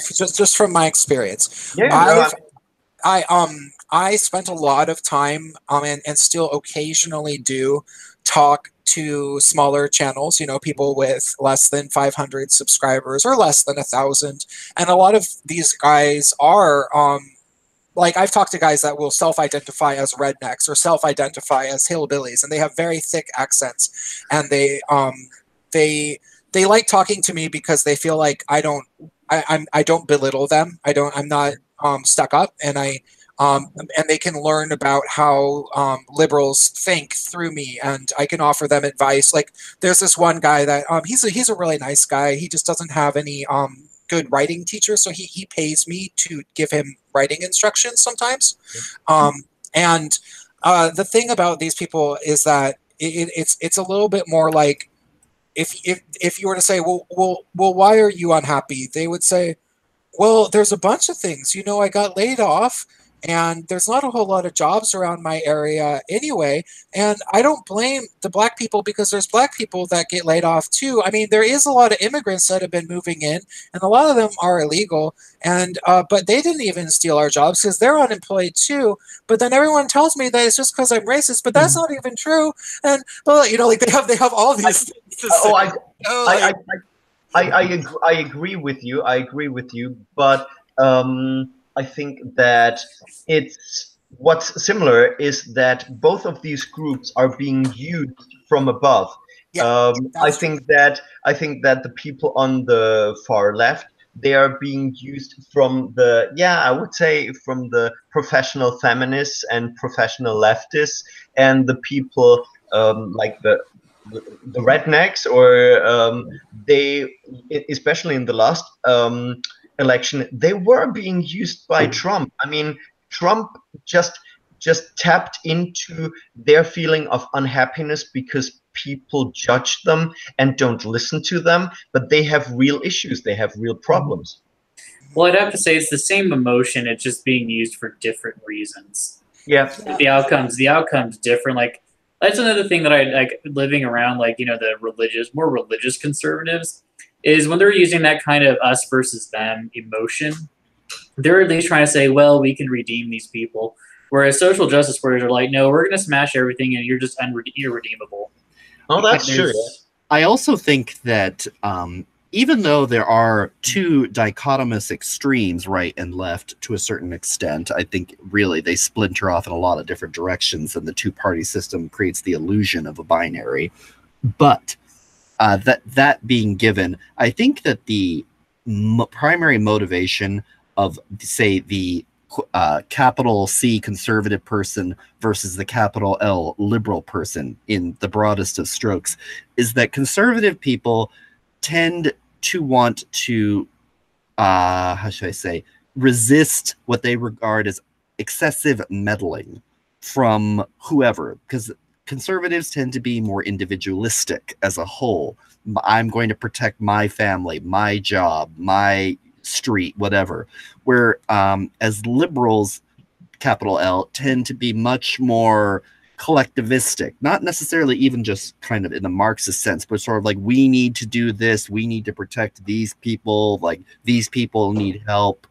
And although they both have extremes of people that are, engaging in excessive in-group, out-group thinking, which is to a certain extent unavoidable in human psychology, I think that they're not really. It's not like saying, that they're just two sides of the same coin. It's more like, let's say that extreme liberals are apples and extreme conservatives are melons. Like, they're both fruits, but you wouldn't really say that they are the same per se. You could, like, I don't know if the food metaphor is the best example, but No. They have a different. Okay, I see what you're saying. I see what you're saying. I believe. They have a different set of priorities that they look out for. I would say that the priorities of the left is protecting the rights of minority groups. So basically, non-heterosexual white people, or non-white people, because gays count as heterosexual now. To the left, they hate gay men. we're so bad. And they and so that is their priority at the moment, and women, at least the right women, they want to protect. That's sort of, and they're willing to use the law to protect minority groups, that's sort of the general value. And the conservative America likes to protect America and the American economy and people's ability to create, to prosper and to create business and to contribute to the economy. They don't want that many regulations. So it's funny, like the left is willing to come up with all of these really absurd hate crime laws, like making it a hate crime to refer to a non-binary person as he or she. Like, you have to call them they, and if you don't, you're going to get fined in Canada. Like, they're totally willing to do that, and they think that it's fair. However, the right goes on and on about how they're the libertarians and they're completely against government laws and everything. But then the second they propose that it should be a 15-year maximum jail sentence for Antifa to wear their little black bloc masks, the right is all over it, and they're like, cool, fuck them, send them to jail. That's one thing, like, I've noticed looking at, if you're going with the quadrant system of political spectrum versus just a line, you have conservatives and you have liberals, and they oppose each other, and they kind of ignore that the intersectional left and libertarians exist. And they go like liberals and conservatives go after each other. Like, I've actually seen a lot of conservatives post stuff. They make no difference between anyone who is to the left of them, just like a intersectional or even just standard Democrat makes no difference between anyone to the right of them. I think the biggest thing that affects what kind of conservative you're going to get, and this is actually a variation that I don't think we see on the left, but the biggest difference between what kind of conservative you're going to get has to do with the reasons that they're conservative. If they're conservative because of, if they're conservative largely because they're extremely religious, that's a different kind of conservative than the libertarian kind of, like, get off my front lawn kind of conservative. Because or a constitutionalist. It's different. Because often you can reason very well with the get off my lawn conservatives who are like, sort of like, what, I don't care if you have sex with like a man, a woman, a blow-up doll, just don't put any more taxes on my business and get the hell off my lawn. I can deal with that person. I actually like that person sometimes, because at least you know where they stand. But when you get into the I'm a conservative because I want to protect traditional values as defined by this book that I follow, written by people thousands of years ago. And by the way, the person in the sky told me that you have to follow it, and if you don't, you're a bad person. That's why I'm a conservative. Yeah, I think the difference that you're describing is faith-based political beliefs and logic-based political beliefs, and it's kind of a shame because so you would have the three, so there'd be like four groups then. So there's the faith-based leftists, who would just be the like intersectional feminists who are just like, yeah, we need to stick up for women and transgender people and black lesbians in wheelchairs, and we need to stick, and it's like, okay, well, why? Because we have to, and that's just sort of because yeah, because they're not, because white men have been given the benefits for thousands of years, and it's the turn of the minorities, and it's like, okay, but that's not really a reason. But that is their faith. That is like they just believe that. And then on the other side of the coin, you have the religious, conservative, traditionalist, Christian type people. Yeah. But what's interesting is that, so both of those people you can't really necessarily have a logical argument with very easily. But what's interesting is that you look at the actual people who have real political beliefs on the left and the right. On the one hand, on the right, you have the libertarian type, constitutionalist type people who are like, well, no, our nation, Western nations were founded in Enlightenment values. The United States has the best constitution because we have the First Amendment, especially, that makes it so that blah blah. They can go on and on about all the reasons why the United States has been the most successful nation in history, and that we should stick to these things. And they really do make a powerful. Just a second. I can't tell you how much that America is the best nation in the world rubs us Europeans in the wrong way. Yeah. I can definitely understand that, and I used to feel very adamantly against that. But I have to tell you, I used to be a complete Europhile. I thought, America, because I was much more liberal before. I thought America, oh God, wait, you guys, we can get back to this. Because I want to finish my thought, because I can't finish your thought, because I haven't talked about all the groups. Yeah, so I can finish it quickly. So there's the people who can get into libertarianism and also constitutionalism, and they can come up with some very compelling arguments. And I don't agree with all of them, certainly, and they never agree with each other. That's the other thing. They're always arguing with each other. Well, that's part of being a libertarian, is disagreeing with absolutely everyone. It's like being goth or punk. Yeah, but at least they're willing to have logical arguments. But then on the other side of the coin, I would say sometimes.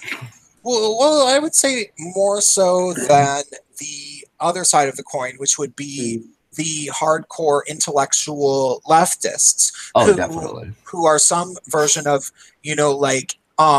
advanced, intersectional feminist, actual academic Marxist type person who believes in some sort of equity and inclusion and quotas, and they actually have long justifications for believing in affirmative action very strongly, and all these unfortunately things. It's based on a utopia that will never work.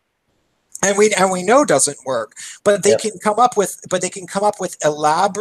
elaborate list of reasons why it would supposedly work, maybe, and go through this long, they can drag you into a, it's like watching a fucking ContraPoints video, and it's like, oh my God, no, everything you're saying is literally wrong, but I can see why if I was 16 years old, you would sound like you were making sense. And that really is that, and that's what's really annoying about it. It's like so you take these four different types of people, and the best that we've got is this constitutionalist and libertarian type people, because they stick to things that there is evidence for. There is evidence that the American Constitution does work pretty well. Whereas, do you see what I'm saying? Yep. And now we can talk about what you guys were just saying. I'm just going to bring up my little thing to what you were saying, my friend, about I know that American exceptionalism is probably pretty annoying to other countries. I get it, because like I said, I used to be a complete Europhile, and I was all like, oh my God, when I get older, all I want to do is just move to Europe, where they're so progressive and everything is perfect with it. That's what I thought when I was a teenager. Yeah. You know what? Honestly, though, so you live in Scotland, correct? Yeah. And you use Twitter. Yep. You're brave. That, I will say, that is one thing that I really came to appreciate about my country. is the fact that I know that no matter how offensive I am here, that I will never go to jail for making a joke on the internet. And that is that. I'm from Germany, and in Germany, And you got even worse over there.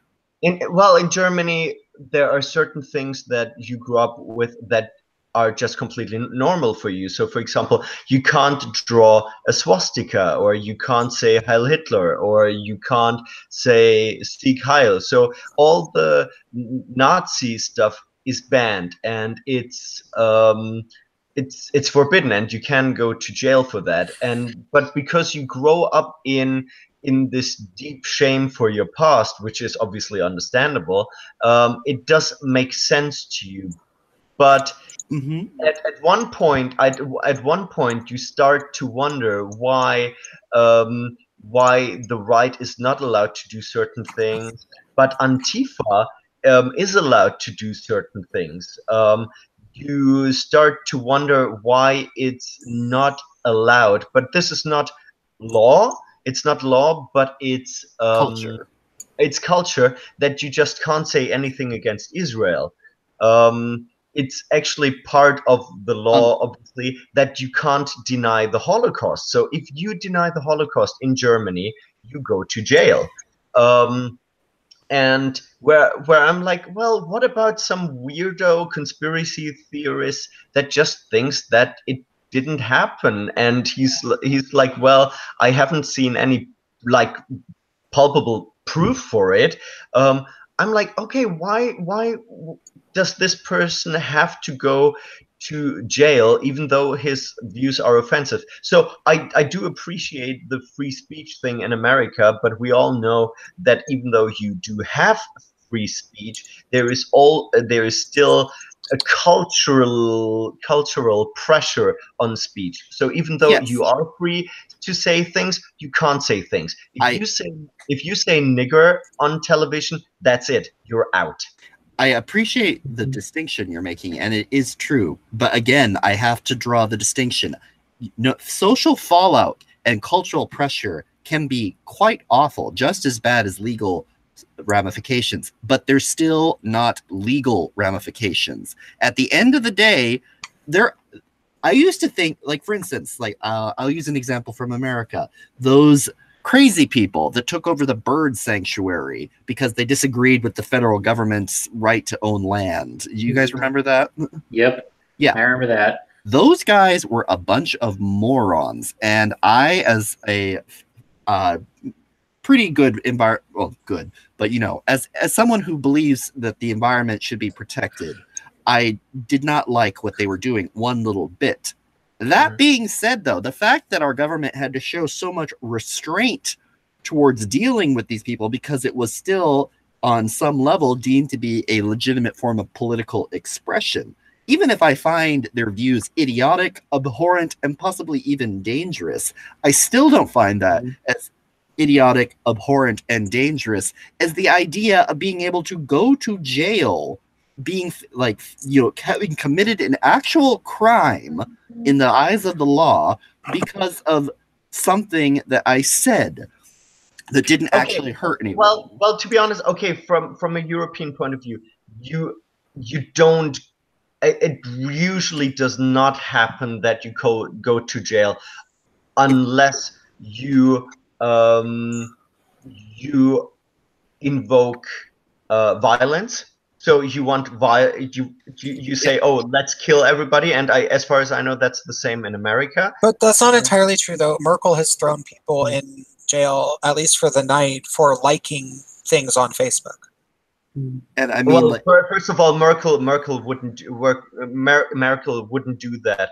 I haven't heard about that, and to be honest, to me, it really sounds like it's blown out of proportion from certain conservative media in America, because it's actually not that bad. The only thing that Germany and I would say the UK is really not keen on is Nazi insignia, and that's proper Nazi insignia. You can be anti-immigrant if you don't incite violence. You don't go to jail. So it's really not it's actually not as different as in America. And I personally would say that the government pressure is not as dangerous and as bad as society's pressure, especially when it comes to the media. I think that the Well, biggest wait, problem, but the just a second, the biggest problem to me in Europe is that as soon as you are conservative, as soon as you say, I think there should be restriction to immigration, the media, and you go on the street to demonstrate against mass immigration, you are per definition by the media a Nazi, and that is the problem. have you heard of the case of Count Dankula? Oh yeah, yeah, yeah. I've heard of him, and I think it's ridiculous. On the other hand, it's again, it's the fact that he made the pug say, or that he said, gas the Jews, which is incitement of violence in certain ways. I'm not supporting that he went to jail, and I thought it was a joke in bad taste, and I find it outrageous that what happened to him, but I actually find it worse what happened to Tommy Robinson. Oh, Yeah, yeah. without a But like, I doubt. mean, okay, but so when I think of inciting violence, I think of, somebody like Antifa saying punch a Nazi and then they show up and start punching Trump supporters. And we see and we know that that happens. And but see and here but even then it's a little bit more like, okay, I wouldn't want to say that that person who said punch, even though we know it did, that those sentiments did lead to physical violence, like even though we know that that happened, I wouldn't want to say that the person who said that should be held responsible, because they didn't say go punch that specific person over there. You know what I mean? Like, And that's actually a distinction that I want to bring up real quick before we lose relevance. Like, I don't think it is in Europe, but in America, one of the things that has to be the caveat for that whole inciting of violence, it has to be deemed a credible attempt to actually incite. Humor, context is paramount in American cases of expression, because, and the fact that in the Count Dankula case, the context of the video was completely disregarded. The fact that it was obviously a form of expression, not a credible attempt to incite violence.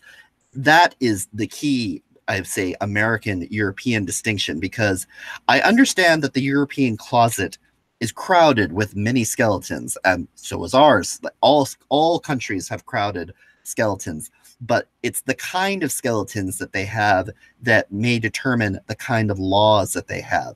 And the European systems of justice and the European systems of, let's say, your constitutions they sound really good, but until you start to actually test them in areas where it's uncomfortable or where things are a little bit murky, that's where they start to make me uncomfortable. Because again, the threat of being arrested, I'm afraid, I'm familiar with the idea that, well, that's rarely done, or that I doubt that would ever happen. The fact that it's an option. Let me rephrase this away from speech to something. So let's say that, like, you live in a town and you're told, like, okay, so just so you know, there is the government reserves the right to shell this town with artillery because it was built on a firing range. Don't worry, they won't do it.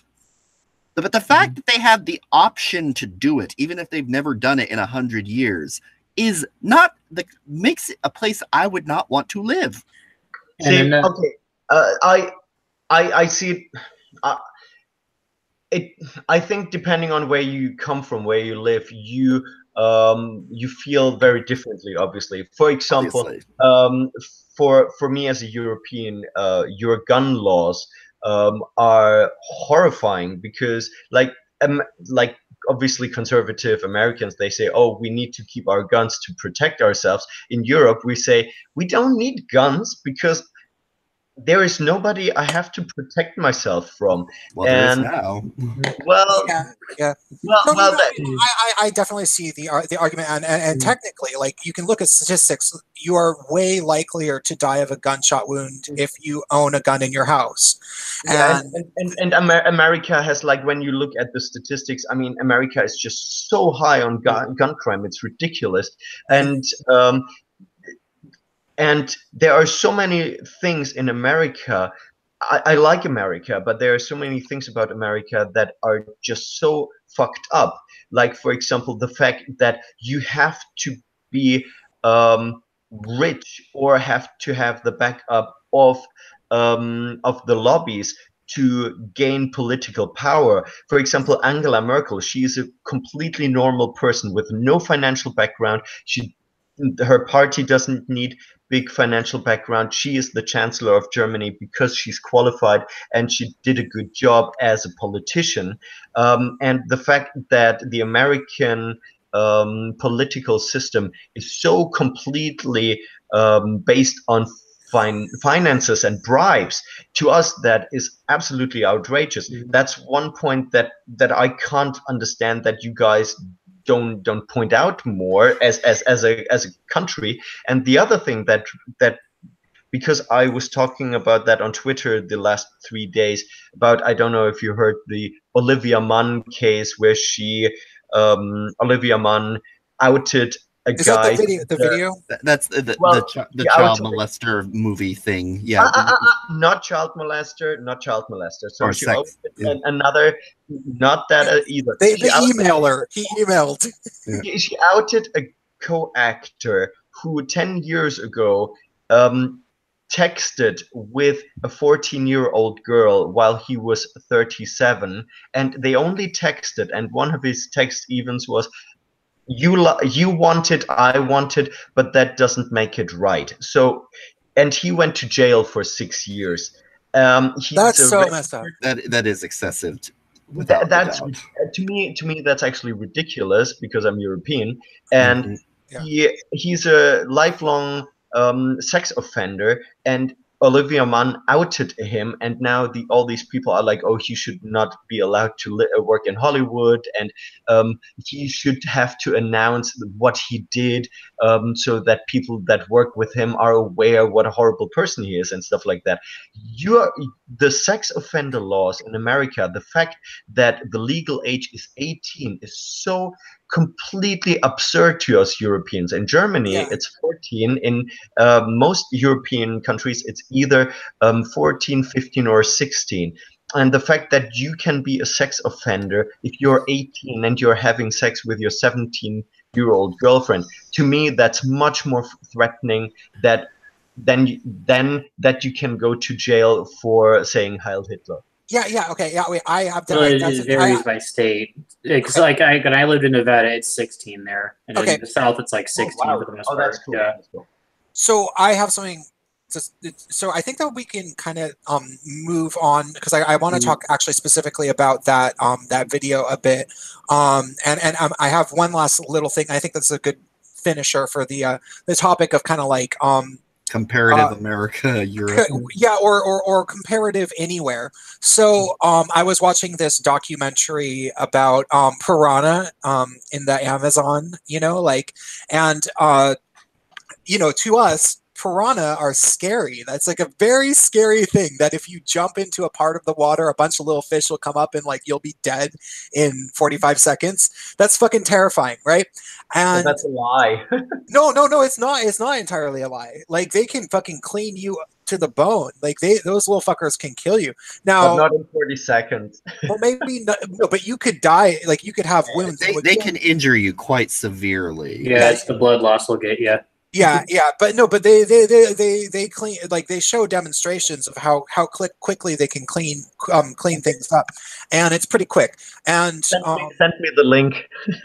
So the thing is about piranhas is that they don't attack things that are used to swimming. So they don't attack other fish, or like they only attack things that thrash a lot. They detect something that is moving really, really unnaturally. Yeah, because they know that that's something that they can eat. and that's how they've evolved. And Wow.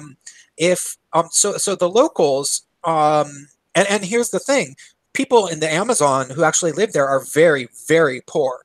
And so the Amazon River is one of the best sources for food.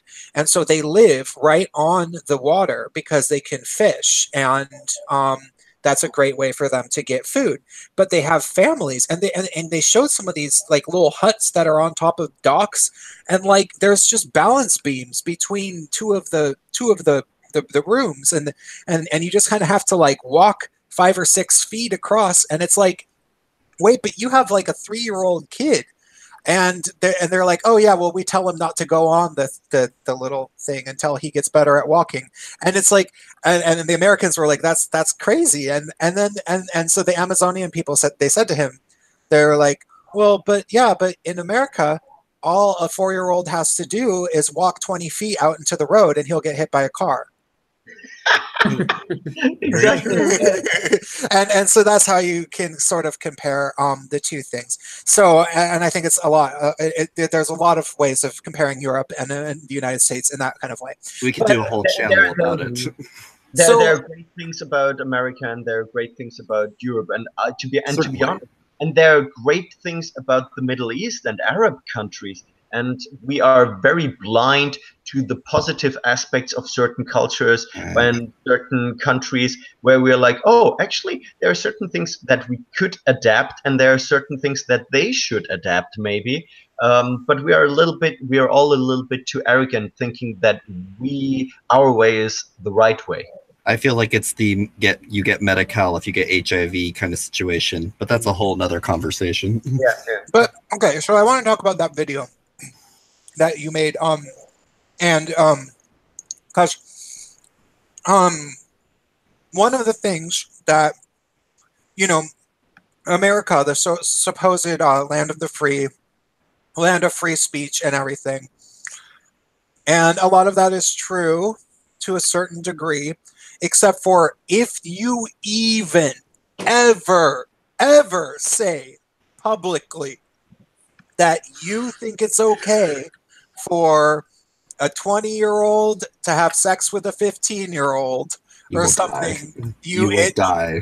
Because like Milo Yiannopoulos, for example, his career in mainstream Republican circles, in mainstream Republican punditry, was severely crippled, and now he's semi-obscure. He had to stop working for Breitbart, and the reason why Milo no longer works for Breitbart and he now only really has his dedicated cult following is because he talked about himself being the legal victim of having sex with men when he was either 13 or 14, who were much older. And he said that he was the predator. He pursued them. And he never said that people should do this. He just said that it happens, and that it's when you're gay. He said that he learned from it or something like that, and he doesn't feel bad about it. I don't remember exactly what he made a joke out of it. He basically said that you could get something positive out of it in certain situations, even if but he said that the law should remain as it is. It just, for him, he didn't particularly feel like a victim. But I find it. I mean, let's be honest. I mean, can a 14-year-old boy have a positive sexual experience with an older woman? Of course. And can a 14-year-old boy have a positive sexual experience with a man? Of course. And the same goes for girls. Can a 14-year-old girl have a positive sexual experience with an adult? Yes. They can. And to be honest, I think when it comes to sex, the law has to look at individuals and not at a strict age group, simply because some people mature much earlier, some people mature much, much later. And I think that it's one of those things where I think that like Europe is much better, because they're like, well, you are allowed to have sex when you're 14, but if the other person is not allowed to have sex with you, if the other person is in a position of power, or if you're a relative, or if the 14-year-old is not capable of giving consent due to that they are not emotionally developed enough. And that's something that judges would have to determine. I think you have to be very careful with that, though. Like, I think we're kind of stuck between two extremes. I'll put it to you this way. I think that in many ways the American system is, you know, we're descended from Puritans, so Exactly, so we still do have a very kind of, you know, puritanical vein. Let's say I don't think it's really a huge part of our culture anymore, but it's definitely part of the DNA. So that does lead to situations where, you know, you have people being called predators when really they probably shouldn't be. But at the risk of devolving into, you know, American European comparatism again, which, like, again, we could spend years doing. The problem when you get a little too soft on the subject, because it is true, there are some individuals that mature faster. However, when you make it okay for some of them to do it, it makes it more permissive for more of them to do it, and it does allow a certain amount of pushing the envelope. I have to disagree from experience from Germany, and I have to agree from experience from the UK. Okay, so but what about the refugee status? Like the problem we have of grooming gangs, for instance, of people taking advantage of those laws when really they may be similar in age, but they're still pressuring people into doing things that they're really not ready to do yet. I would say that in Germany it's different, because I would say that in Germany we have very good sexual education. So, and I think that teenagers are quite mature and make smart decisions for themselves. German teenagers, yes. Pardon? German teenagers. German teenagers. Which is why you're having so many problems. Pardon? Which is probably why you're having so many problems, you being all of Europe at this point, because you have a massive population that isn't part of that culture or that education. To be honest, no, in Germany we don't have that big of a problem, but we can go back to that in a moment. But in the UK, it's completely different. In the UK, they have the youngest age of motherhood overall. So there are quite a lot of teenage mothers, and I would say that that British teenagers can't cope with sexuality as well as in Germany, and I would say it's due to a weird mix of bad sex education, similar to America, Puritan, like they're very prudish. British people are incredibly prudish when it comes to nudity and stuff like that, and they are either one moment they're very prude, as soon as they get slightly drunk, they're all over you. And women here, for example, even young girls, are sexually quite aggressive. Where in Germany, nudity is not a problem at all, and we have nude beaches and everybody goes there. And for some reason, it takes the edge off of the sexual obsession, I would say. And I would say that Germans, they handle sexuality very consensual, very down to earth, and we have almost no teenage mothers. And I would say that even most people have their first sexual experiences, I would say, at the age of like 15, 16 and upwards. And I've never heard of anybody being traumatized by that at all. Well, circumstances are everything, aren't they? I think it really gets down to sexual education, and I think it's much better to tell teenagers to be careful and not to write with creeps on the internet, and not to go home with weirdos, and not to get drunk at parties and stuff like that. I find that much more productive than just banning sexuality for everybody. And in America, that's victim blaming. You try to teach people to not, get drunk in public. And yeah, I don't care about victim blaming. It's much better to raise. I think it's much better to raise mature people that can make decisions for themselves than the government taking all agency away from them. I am. I'm just making a joke at the expense. Yeah, of course. I understand that was a joke. So, but I think that that's an interesting point to bring up. That well, you didn't really make this point, but I've never really thought about this in this way. But now that we're talking about this, I'm wondering, if you give 16-year-olds or 14-year-olds the knowledge that they are allowed to have sex and allowed to have sex with people who are older than them, and they know that, and then the people who are older than them know that they aren't breaking the rules if they have sex with a 15-year-old. Maybe everybody approaches the sexual relationship in a more healthy, potentially more healthy way. So like the young person is less likely to turn around and decide that they were victimized, and the older person is less likely to be doing it out of some sort of creepy manipulative way because they didn't think, like if because you're it's not criminal. Yeah, it's not criminal. So like if you're a 33-year-old that is only attracted to girls that are 16 and older or younger. If you're 33 and you're only attracted to girls that are 16 and younger, you know that you're kind of not supposed to be like that, but you would do it anyway. And that's the thing. I mean, there is a huge difference between pedophiles, by the way. That wouldn't be a pedophile because you're a pedophile if you're into prepubescent children. But if somebody has an obsession with a certain age group, that for me, that sounds like an exception.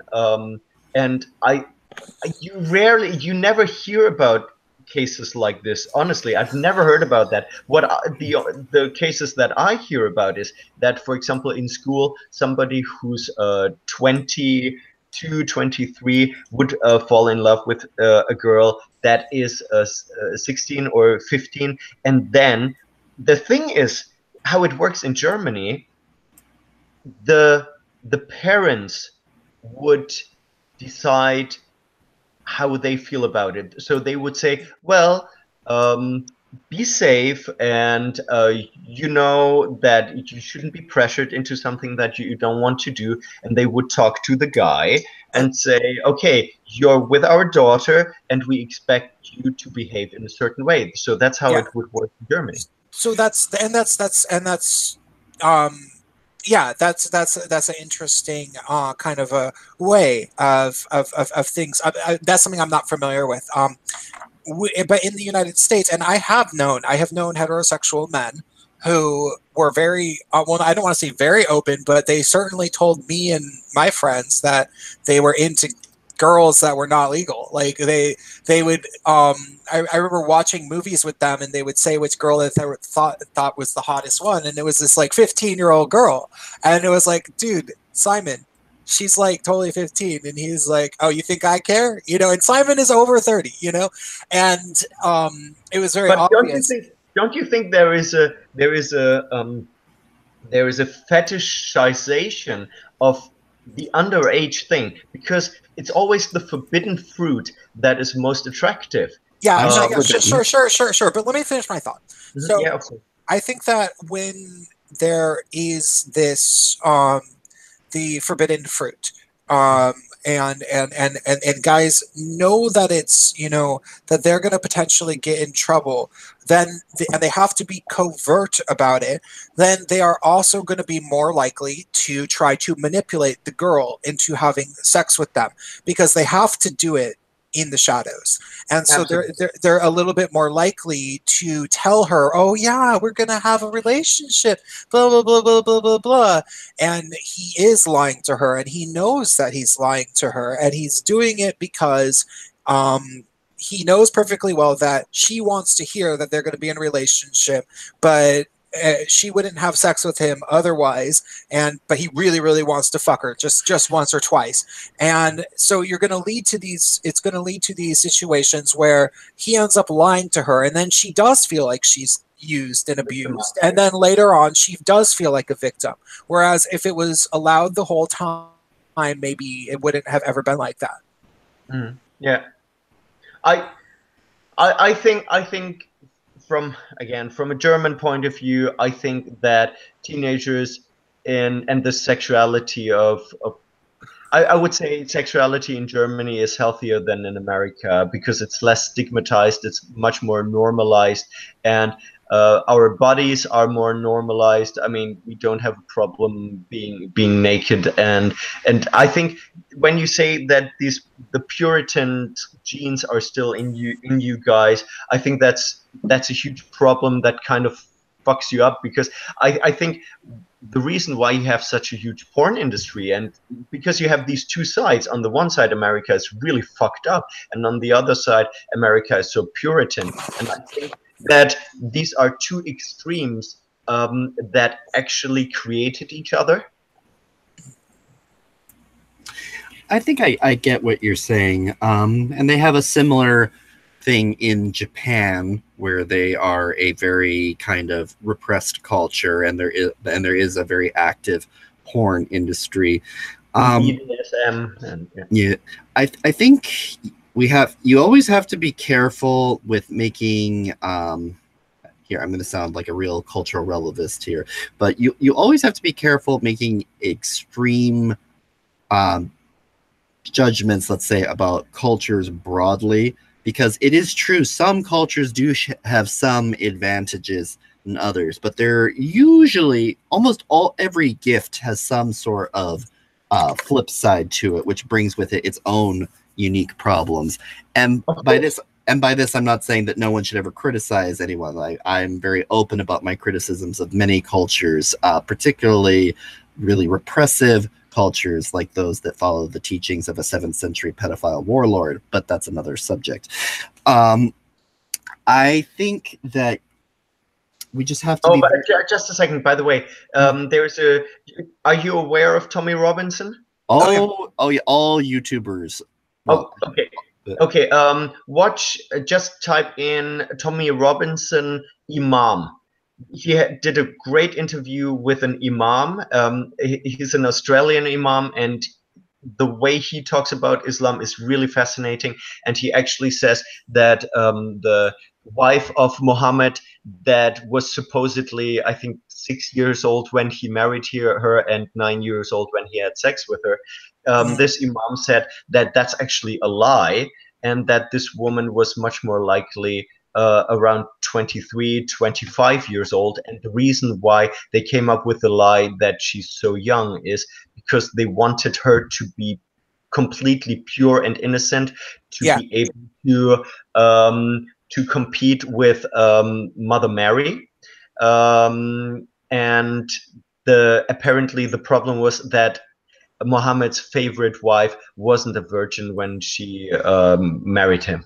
Yeah, I've heard that point of historical contention myself. That they're not sure if that's true, but it's a fun fact. It's an interesting. Yeah. That there's two sides of how it might have been. Well, I mean, if we're going to talk about the whole Puritanism in American politics, I've been kind of thinking about this for the last few minutes, so that's kind of why I've been quiet.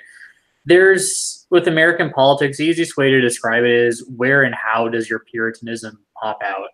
Like, for everyone who's a religious Puritan, there's going to be that one who's like, no, art is art, or sex is sex, or whatever is whatever, so it just has to be this way because I say so.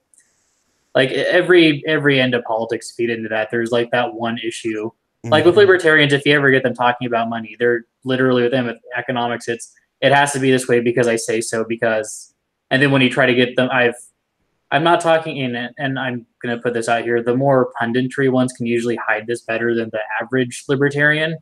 But once you get them like going on economics, it's just, no, we have to have the gold standard. It's like, why? There's a lot of downsides because I said so. It's not like with intersectionals, you get the, well, women have to be all dainty and, flowery. And it's not even because, reasons. It's just because I said so. And then Christians do a lot of the same, just because I said so.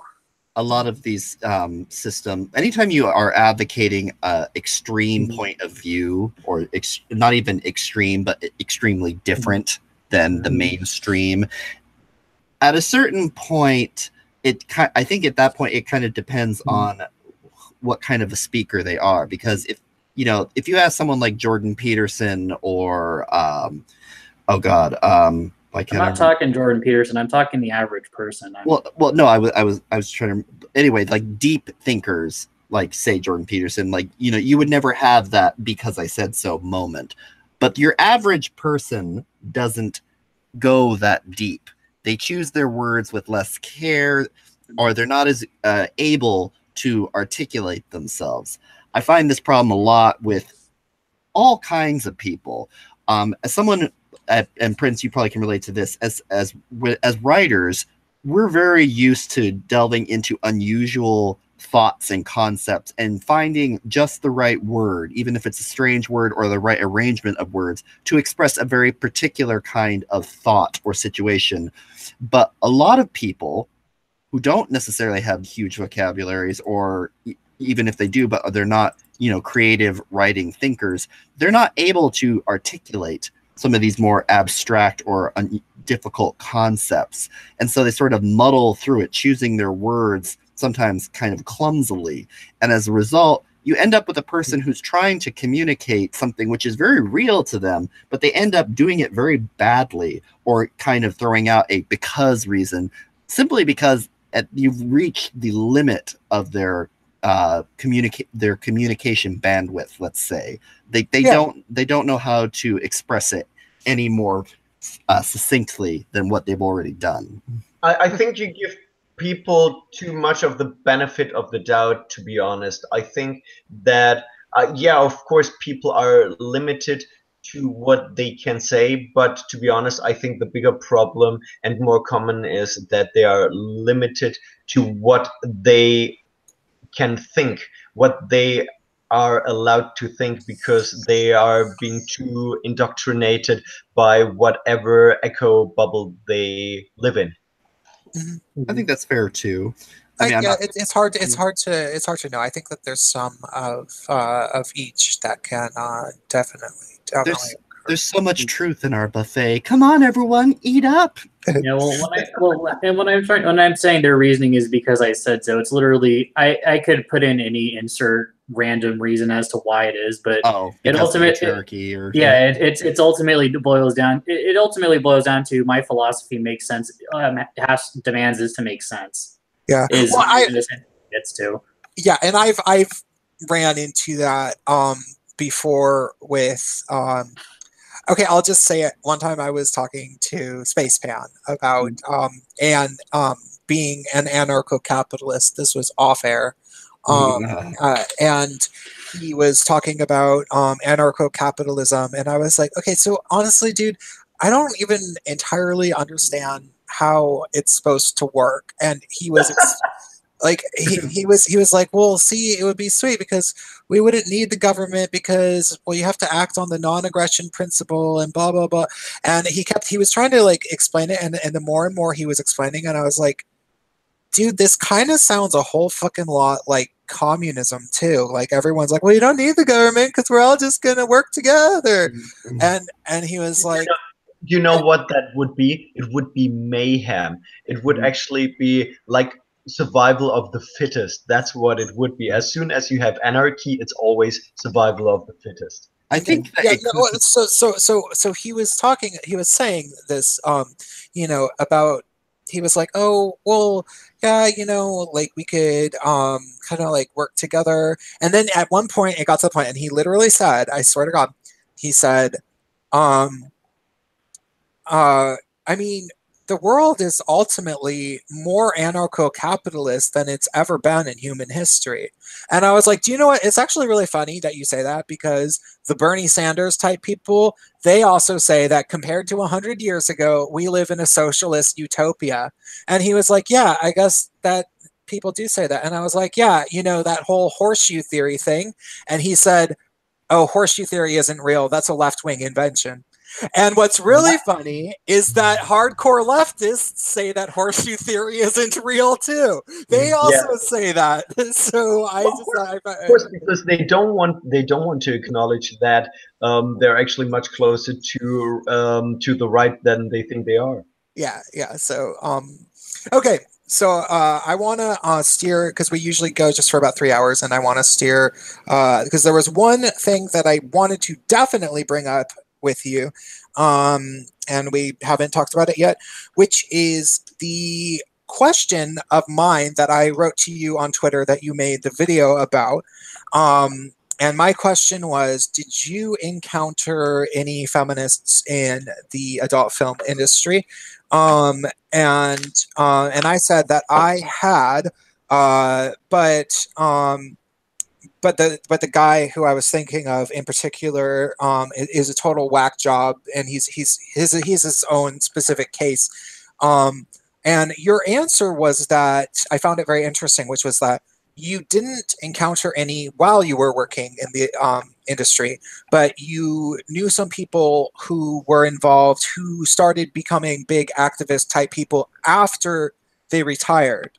And when I thought about it, I realized that that was mostly the case with this guy. And in fact, and I'll be honest, I'm not going to say who he was, but this guy is fucked up. He's literally the most horrible person that I've ever known, and not because of being a sex worker or anything. He's just a horrible, horrible human being. He ended up getting herpes, which you can't do scenes anymore if you have herpes. Like your career over.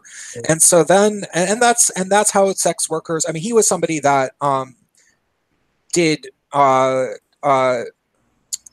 tricks. He prostituted himself, just over Craigslist and stuff regularly. But the biggest bucks at once you get from being in a movie. That's the biggest check. And so he was very upset, and he started becoming a much different person. And that's when he got more into all of the activism stuff. And I think it was appealing to see himself as some sort of victim more and more, because he was making less money. And he became this big feminist. And then after a few years, he even became transgender. As you do. And was like, went through a transition and was actually trying to solicit money out of people for transgender stuff, by making these like really tragic. I don't want to get too much about this. This one specific guy is not the point, but the thing that I really noticed that I found very striking, from knowing his circle of friends and other people that were kind of like that, like living in San Francisco, they have places like the Center for Sex and Culture, which is like a non-profit devoted to like sex workers and stuff. Like there's like meetings for sex workers and like how to meet people safely from rentboy.com and like crap like that. Like that's what it's like. And I knew a lot of those people. One of the things I noticed that I found very interesting was that there is a very, very big component in the left, and maybe with feminists explicitly, of romanticizing sex worker culture. Like there was entire sex worker art festivals, and my friend, I remember one time my friend trying to like get me to perform in the sex worker art festival, and he was like, yeah, you've probably done some sort of sex. And I was like, well, this one guy bought me a beer, but he said he wanted to suck my dick, and so I said, okay, does that count? Like, like that was the closest thing, to it. That was the only thing I could come up. And he was like, I don't know. And I was like, no, dude, I can't be in the sex worker art show. That would be totally dishonest. But it's funny that you were completely eager to have me be in it. Like it was just some trendy thing. And then I realized it is. They, in San Francisco and in this like far leftist activist world, it is completely trendy, and for whatever reason, they've made it part of the political agenda to romanticize sex work. Do you have any insight about that? Well, that there is about this like over glorifying sex worker. Can you guys hear me well? Because Oh, you were yes. breaking up a little bit. We can hear Okay, you. Okay, good.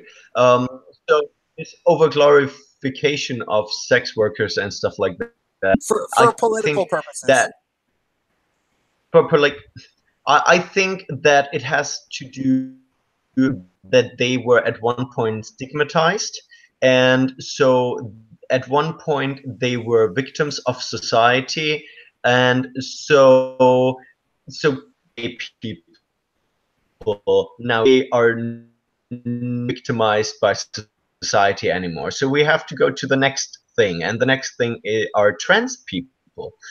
Because they were still being victimized, so we can use them for our political goals, and sex workers because people still look down on them. And so I think it's just the next subgroup that is still percent accepted for one reason or the other, being used by the political left as a almost like a chariot or something that keeps them that They're a that gives novelty. them a reason to exist. Yeah, well, I mean, it gives them a reason to get votes, because Exactly. To be fair, I think that it's not even sex work. As much as they talk about sex work, in this broad stroke thing, I think when most people talk about sex work, quote unquote, they don't mean, actual people doing the work. I think they conjure kind of a romantic idea of like, the hooker with the heart of gold, some poor girl who, she's really, she's a totally wonderful person who just happens to be in like terrible circumstances. And oh my God, like they're so like, I feel so bad for her. Well, why are we making her feel bad about it? She didn't do anything wrong. It's like they're not really thinking about like, they're imagining Uma Thurman from Les Miserables. They're not imagining, like Star Dazzle on the corner of Oakland. Or even because my dad's Yeah. girlfriend actually works at a brothel in Nevada. Like, it's one of the girls actually. She was telling me this actually because she's the cashier. She's like the one that's like checking in on them and making sure they're actually doing their job. If you know what I mean. Mm-hmm. She's like the madame without the title. But anyways, she actually. Damn. Yeah. Anyways, one of the girls actually came out of like their like studio apartment or whatever they have on premises and was like, I'm gonna like literally walked out into the bar and was like, and literally said, I'm going to pay my rent with blowjobs today. Wow. Oh my God. I have to say that I found the normalization of pornography, of sex work, and actually, okay, controversial. I find the norm of transgenderism and even the normalization of being gay to a certain extent problematic. All different topics, but I think that each topics comes with problems. There are the amount. So, for example, let's look at homosexuals. If you're gay, you're much more likely to be a drug user and you're much more likely to have mental health issues. When you're transgender, you're much more likely to have mental health issues and commit suicide.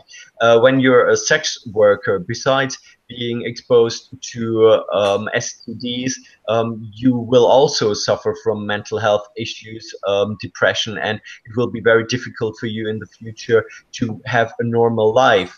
If you're a porn actor, you posted this one video about this straight guy who did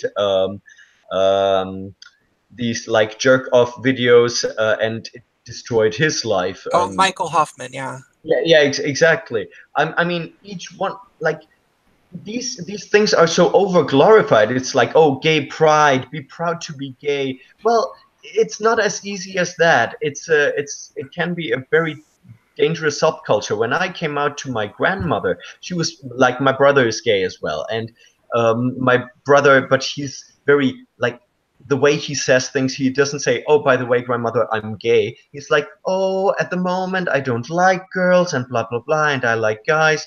So my grandmother had a hard time accepting that he was gay because he never actually said it clearly. But when I came out to her, I said, "Oh, by the way, I have a relationship with a guy." And she had no problem with me being gay. But what she said was, "Well, but what about AIDS?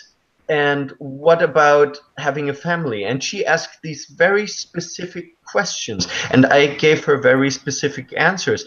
And I have to say that my grandmother, not being in touch with like gay culture and stuff like that, I think all of her questions were very, very valid. And I think these are questions that people, for example, I think gay people have to think about certain things like, what about your health? What about mental health? Same with transgender people, where you're like, oh, well, maybe it's not good for a transgender person to take hormones to become more trans. Maybe you should actually get treatment to become more normal. Maybe you should tell a sex worker that it's not a great job because you will emotionally pay a price for that. Same with a porn actor. I mean, I was doing okay as a porn actor because I didn't do any drugs and because I lived in Germany far, far away from the porn industry. But a lot of the porn actors I know, I would say they paid a price for that. Sorry, that was a long, long thing to say. Yeah, no. I think that I think maybe a simple way of saying is that each one of these lifestyles is an entire lifestyle, and it will dramatically affect your life. And so, unless there's absolutely zero choice, like for me, I came out when I was 14. There was no hiding it. I have no choice to be homosexual. If I force myself to have, I like to say as a joke, but I'm not really joking. If I had sex with a woman, I would feel like I was raping Tori Amos. Oh, I love jeez. Tori Amos. I Yeah, love that. she's my favorite artist of all time. Yeah, mine as well. Mine as well. Oh, really? Yeah. Oh. So, Actually, yeah, I went to London to watch The Light Princess. I don't actually know the Light Princess. Well, Is that? The Light Princess is that's a theater play, a musical that she wrote. It's really good. I really like it. Oh, I want to see it. So, for me, like there's no other option. But like, if you're Oh, but for you, there is no option to how you live your sexuality or what your preferences are. But there is a choice for you, for example, how many sex partners you have. yes, If you yes, take that's drugs, true. if you That's protect true. yourself. Yeah, there's all sorts of ways of, because I totally bought into the whole like I should never do monogamy, I should never blah blah blah. Like I lived in San Francisco, had all sorts of group sex and stuff like that for a while, and it never quite, and in San Francisco, if you're not having, you know a threesome every couple of months or a foursome, you're Then not. you're boring. You might Yeah, as well be yeah, Mormon. yeah, you're not cool. And so I totally bought into that, and now like I'm starting to like re-enter into the dating pool, and I'm thinking like, wait, I think maybe I would be happier in a monogamous relationship at the moment. Like that's, and I'm taking it one step at a time. I'm not committing to What- Well, any. One the thing- step, the thing- Prince. the thing is, you don't have to be monogamous, but you should be aware of what you're doing, and that's Yeah. a huge difference. Um, I think that, for example, I have friends that do take drugs, and I'm really anti-drugs. I'm really, really anti-drugs. But when I talk to them, I have to say I can respect the way that they take drugs because they take them very controlled. They know exactly why they take a certain thing at this time, not to go to a party and to dance more. They're like, well, I want to have this experience and this moment in a safe environment. And I don't judge them because I'm like, well, to me it sounds like you know what you're doing. That's all I am asking. But this culture of saying, hey, you're gay, that's absolutely amazing, do whatever you want, to have sex with as many people as possible. And don't let anybody shame you for using condoms.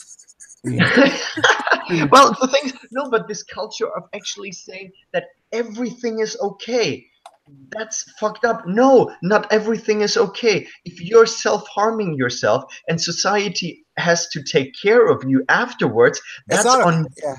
Yeah, Yeah. that's your fault. You can't just say it's a little bit like this fat shaming thing. It's like, oh, I don't take care about my body at all, but then I want the government to pay for my health bills, and I want everybody to feel sorry for me, and I don't want anybody to shame me. Sorry, you can't have it both ways. I Yeah. totally agree with you. And that is actually one of the, if we're going to do a binary on the left right thing, the biggest, I think maybe the single biggest divide between left and right mentalities, again, in broad strokes, is relativism versus truth or goodness. Like, there's no normal in the far left circles. Everything's subjective. Everything is equally good. Whereas, like, there's no healthy or unhealthy. Everyone just sort of lives in sort of a mist of their own, reality is a spectrum kind of There's thing. all sorts of unhealthy. Anything that is normally considered normal is unhealthy. True. Oh, yeah, being in a straight relationship, that's the devil. You can't do that. No. Yeah. And being good at stuff, being hardworking, and ending, like making a little bit of extra money. How dare you? And having a You penis. blame other people for being mediocre. And having a penis. That's really bad. Yeah. Oh yeah, absolutely. But so did we finish, Kat? Yeah, I think so. I think that's good. Oh, Because, yeah. So because I had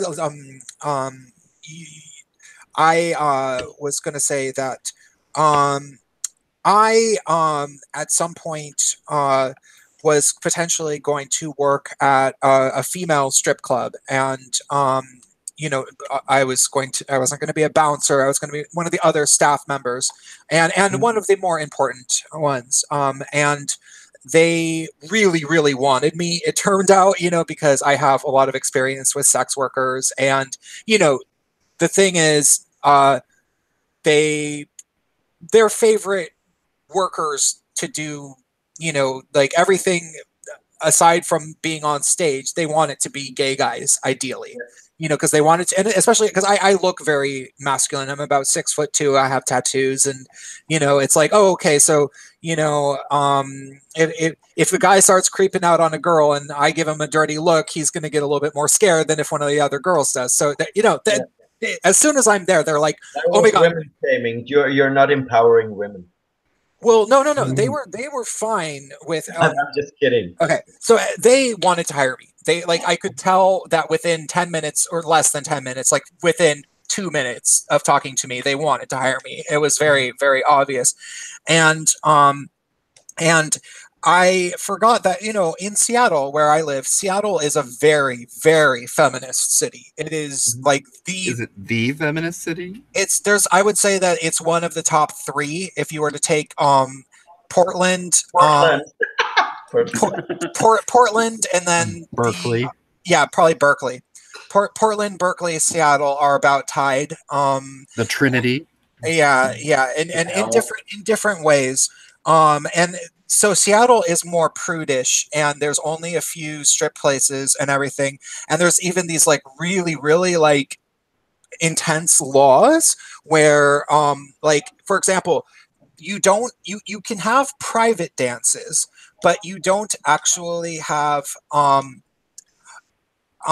you can have private dances, but you don't actually get lap dances. Lap dances are illegal. So the girl can only be within 3 feet of the guys. So the guy can pay about $20 for this girl to go in the back and dance 3 feet away from him. So obviously the girls are breaking that rule, but that's the way.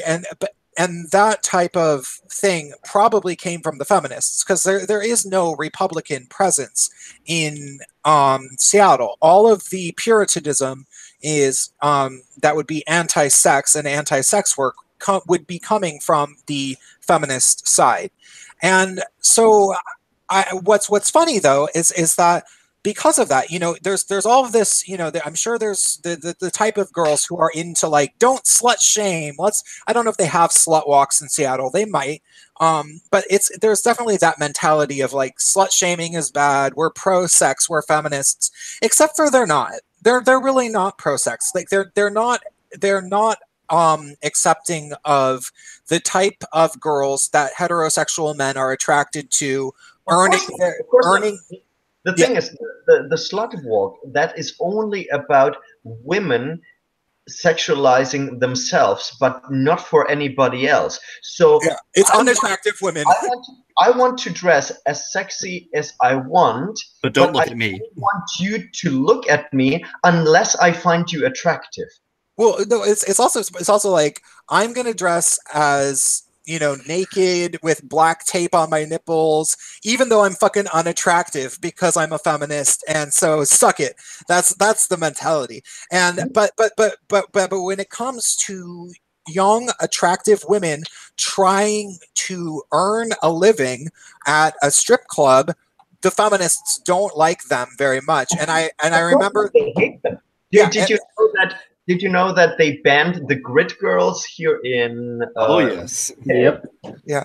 So and all the grid girls, they went on TV shows and they're like, hey, sorry, I'm actually a medical student, and like, I have a degree, I'm smart, but I want to do that, and it's empowering. And now these feminists tell us that we can't do that anymore. How dare them? But yeah, they just told them that they had internalized misogyny. You just hate yourself. So I was recently thinking that it would be almost worthwhile for me to have to go and try to get that job again, even though I basically turned it down. Like, they wanted me to come back in and maybe get trained or something, and I just never came back. But I was almost thinking like, it would almost be worth me, if I had ever have the time to try to get that job, and to be a positive role model for those girls, in the way that I could say, look, I've known a lot of sex workers, and I know that it was not, when you were a 9-year-old girl, you were not thinking that you were going to do this. This was not going to be your plan, and I don't want to be too nice or too harsh. I don't want to be a jerk. I don't want to make you feel bad about yourself, but I also don't want to, be like Mr. Pro Sex. This is the best choice ever, because ultimately, do you want to see yourself trying to dance like this in 10 years? I don't think that you probably do. And I want to try to offer them advice. Once you have a daughter, would you want your daughter to do the same thing? And for how long would you want your daughter to do that? Yeah, and I don't think that those girls are getting people. Like I'm 36. I don't think that there's that many gay guys who are 36 that have known sex workers for over 15 years, that are just gonna tell them the truth, in that kind of way. And so, it's like if I only had time, I think I could be a positive influence on some of these girls, but I don't. That's what I tried back then as German Mr. Leather, and then also to a certain extent in the porn industry. Whenever I gave an interview, I did criticize the gay community for not really addressing the drug problems, and actually I attacked the gay community for being internally hateful, so that the lesbians would be against the gays, the masculine gays would be against the feminine gays, and stuff like that. So I used my publicity for similar things, to bringing in an unusual view, and that worked for a while. That worked to a point where I saw that I just didn't fit into this community at all, And I think that happened when I started women, and to me it was so normal that I said in an interview, oh, by the way, I started women again, and then I started to get death threats from the gay community. So I think Really? I think it's great when if you go there and start working there and try to give these girls a different view, because they might not get it from anywhere else, but you might only be able to do that for a certain amount of time before the environment might get too hostile. Oh, well, I have a feeling, just knowing the place that it was, I had a feeling they would have really appreciated it, just So, because it was not the kind of place where there was any sort of politics. It was mhm. just girls, girls, girls, sketchy, guys, mostly well over 40, looking at all the girls like they wanted to stick their dick in them, all creepy, like it. That's fine, but I that's what you guys do. Yeah, but like I don't think that there was any positive role models or anybody that was talking to them about any. I think it was all just money. Like this is what they had to do to survive, and Yeah. is what it seemed like. And so like I mean, mostly I would have just been nice. Like mostly I would have treated like I would have gone in there if I had gotten a job. I would have been like, look, I don't drink or do drugs anymore. I used to, but I don't. So if we are going to be friends, and maybe I will kind of make friends with some of you, don't invite me out to go drinking, or especially if there's going to be any sort of drugs there. Because if I show up with you guys and you are talking about buying some cocaine, I will never go out with you again. So Uh-huh. if you want to invite me out for some girl's birthday or something, you can go right ahead. But that's the rules, because But I want to have that's a tricky thing, because if you close this door for good, if you're that strict, then you might push them away completely, which means that you also push away your positive influence. So sometimes you have to balance that and say, well, I will be there, or I can be there, but I will never support it. And you have to deal with the fact that I'm against what you're doing. And sometimes that's better than being completely strict. well, but for me, it's that I used to actually do drugs, and Okay. so I can't be around it. Like it's like if I like let's say it's some girl's birthday, and she says, "Yeah, I would really like you to come out. You've been so nice since you've been working here. We're gonna go and have some drinks." I'll be like, I could have a few drinks, because I will drink. I mostly don't. Yeah. I drink a few times a month, but I just not often. And I go out, and then all of a sudden they're getting cocaine, and they're offering me some. I would be kind of mad. I'd be like, yeah, I told you, like I can't be around that. I wouldn't even be mad. It would just be more like, I'm never going to go out with you again because that's what Self-protection. happened last time, and I don't want to be.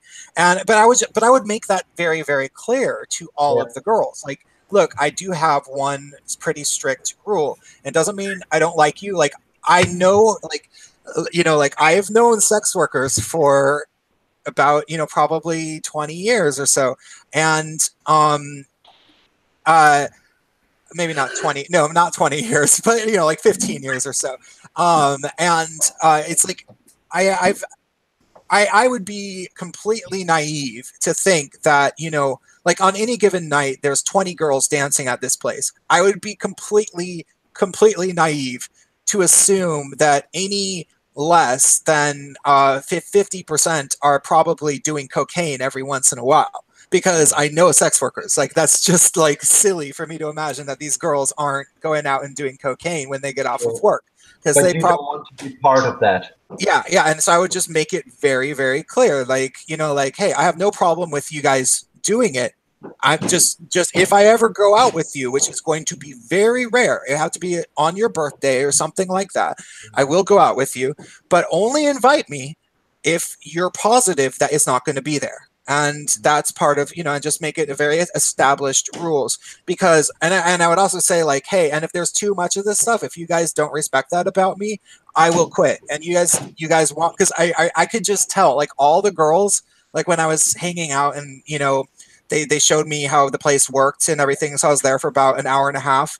all the girls were like so eager to meet me, and they're like, oh, you could tell that they all thought I was maybe going to work with them, and they were all excited, you know. And it was like, if I were to make some very clear rule, they would respect it. They would have respected it, and it would have been kind of a nice way to teach them some limits and some boundaries. So yeah.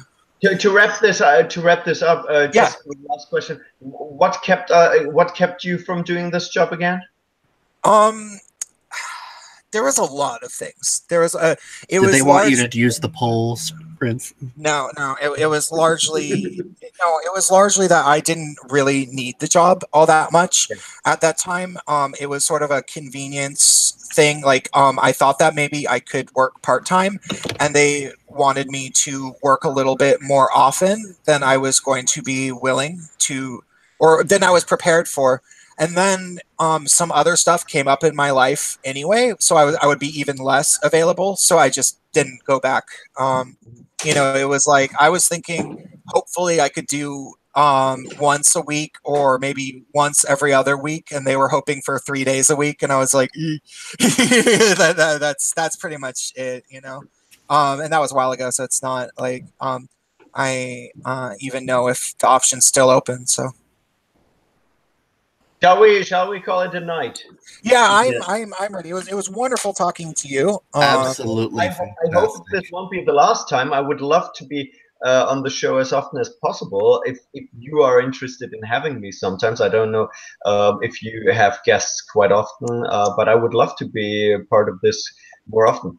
If I'm gay enough for you guys. No, you certainly are. You'd be definitely welcome at some point in the future. And we kind of well, how about we talk about this off air for a little bit? Sure. We'll do that. Okay. Okay. Good night, everybody. Bye, everybody. Thanks for tuning in. It was a pleasure talking to you guys. Bye. Bye.